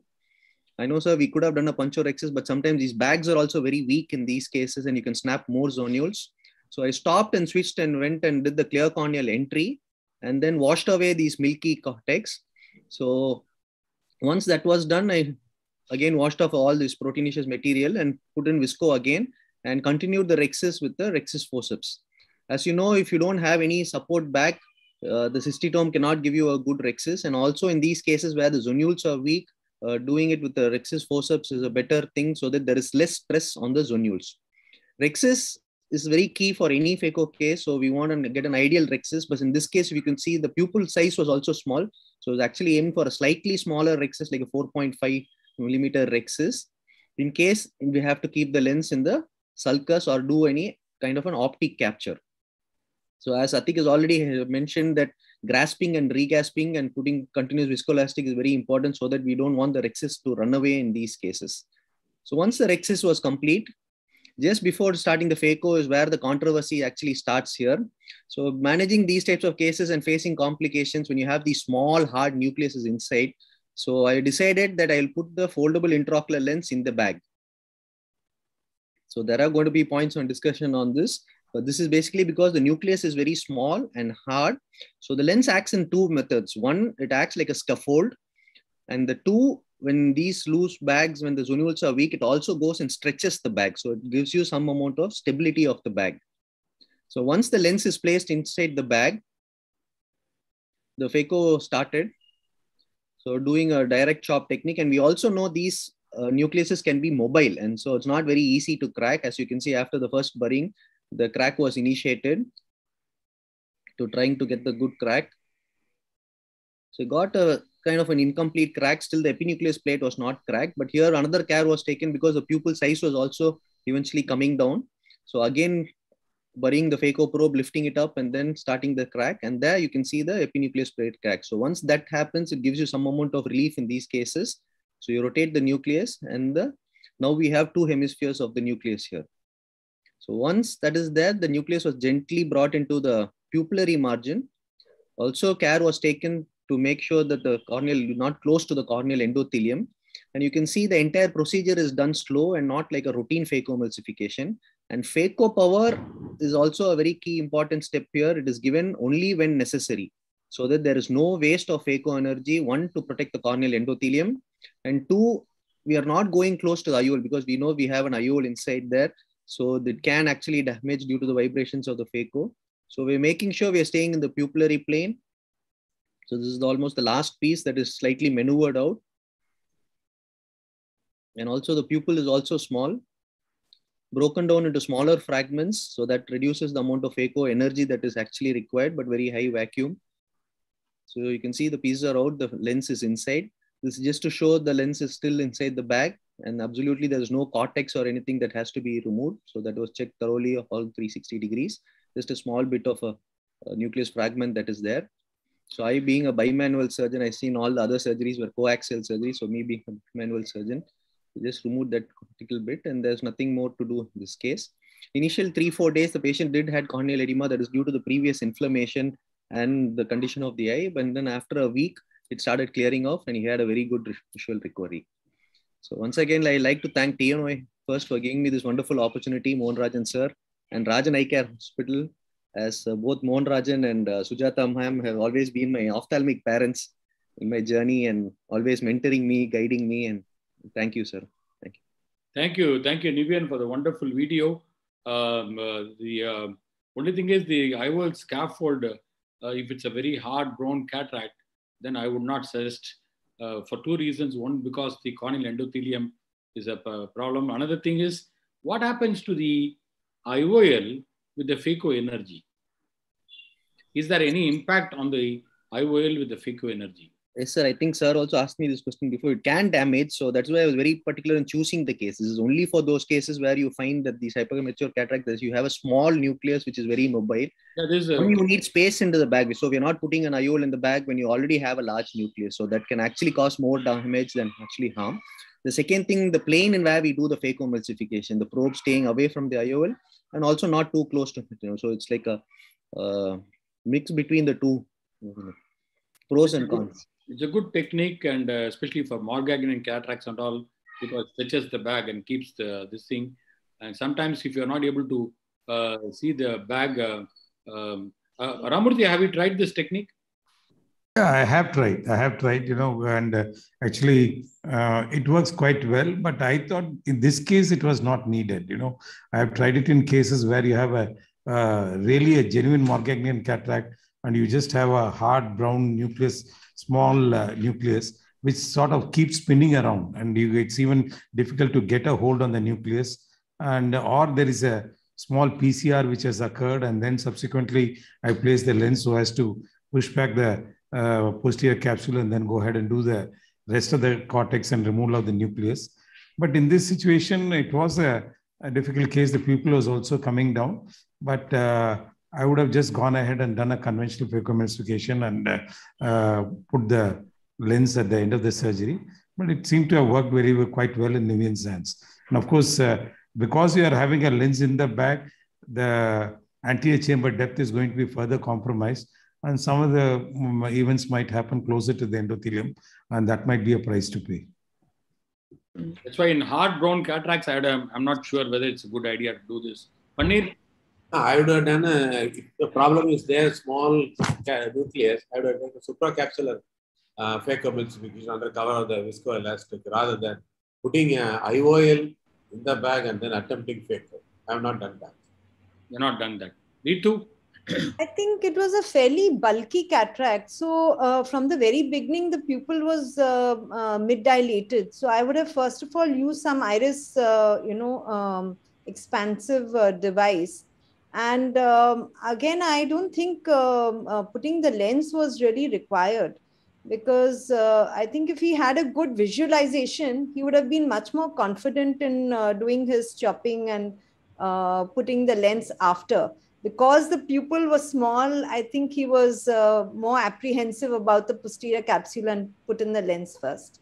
So I think a proper visualization is important. Using a pupil expansive device would have, I think, eased his surgery. Yeah, I think it's a very good point, Ritu. I would also put a iris hook or a Malignant ring or whatever it is. Sujata, anything different? I mean, I agree with all of you. I mean, I would have definitely used iris hooks at least. And also the other thing that I have objection to is that the way you're injecting the lens is almost like a blind technique, because we really don't know where the, fortunately for you, it slipped into the bag. But such a large lens, if it is outside, if it's in the sulcus, then it will be difficult to implant it post removal of cataract. That is one thing which bothers me. The second thing that bothers me is doing an anterior chamber phaco. You are doing completely an anterior chamber phaco. So there's definitely likely to be compromise of the endothelium with such hard cataracts. So just using iris hooks will give you better visibility, and you could have done the whole thing in the bag and then implanted the lens. So that is my take on this. And the initial corneal edema also indicates that, which you had for the first few days, indicates that some amount of endothelial compromise has been there in this patient. Yeah, okay. I'll just... Mohan, can I just make a point? Yes, Ramurthy. I just want to show one small thing about the Hoya. They wanted to show me about the Nanex lens. So after you are this thing, I will do it. No, I would, as far as the iris hooks, yes, you have to use where required. But I would have done what Nivian did, because, I always differentiate between a small rhexis phacoemulsification and a small pupil phacoemulsification. And, when he was doing the rhexis, he had a fairly good exposure. And I think he got the rhexis, the size that he wanted, about 4.5 millimeters. Even if the pupil comes down after that with a reasonably good competence in phacosurgery, as he did, you can manage this cataracts without the need for iris hooks, especially when there is an uncomplicated surgery like what he showed. So once I have a good rhexis size, about 4.5 millimeters or more, then my resorting to iris hooks or any pupil expansion device is extremely low.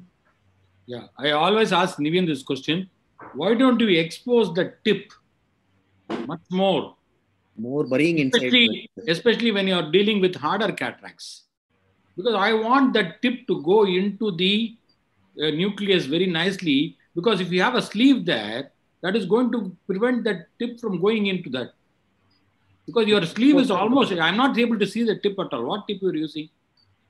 I think that was an easy tip, sir, the slightly flat. Yeah, but anyway, every time, every webinar, I ask that question to you. Next time, so more exposure. Anyway, I'm going to quickly share the Hoya guys. Just I'll take only 1 minute of your time. The Nanex magic. I don't know how many people are you able to see my screen? Able to see my screen? Yes. Okay. Yes. This Hoya preloaded IOL portfolio has come out with a lot of fantastic preloaded lenses. The iSert, the Nanex, the latest one is the Nanex, the VivianX, as you know. The lenses have got the ozone coating on the posterior surface, which makes it very, very PC friendly, as well as the incidence of PCO is also very less. And also the incidence of negative dysphotopsia because of the glazed haptic also is very good, very good. One of the best, the systems of the injector systems. You can see here, the both the screwing type as well as the pushing type is also there available with this Hoya technique, 100% success rate. And I'm just showing this quick video of how this thing. There are 3 parts in this system. It's probably one of the best systems I ever used. The lens is also very crystal clear. It's a colorless lens, and it's a beautiful lens. The Nanex. How many people are using Nanex lenses in this panel? Anybody using? I have used these lenses more. Yeah. I'm using routine, sir. Yeah. 3 parts to the injector system: the part 1, part 2, and part 3. And this is the part 3 which I'm using, which I'm detaching now. And then you can see that you can have either the screwing type or the push type. The control is better. It goes through without any distortion of 1.8 millimeter. It's probably one of the best lenses I've seen, the best loading system you can ever see.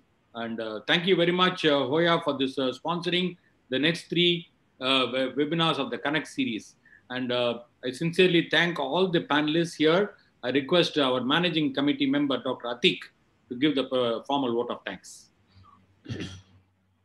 A heartfelt thanks on behalf of the managing committee of TNOA. It was a wonderful session, though we had overshot by about 45 minutes. There was a lot of learnings from each and every talk. I personally felt it was a great Sunday afternoon, listening to all the speakers, and it was a varied presentation by all the speakers. There was no repetition. Each talk had a lot of significance, and heartfelt thanks to Hoya, Ramurthy sir, Paneerselvam sir, Anaga madam, all the panelists, and all the speakers for spending your Sunday morning, which dragged on till afternoon. Thank you so much.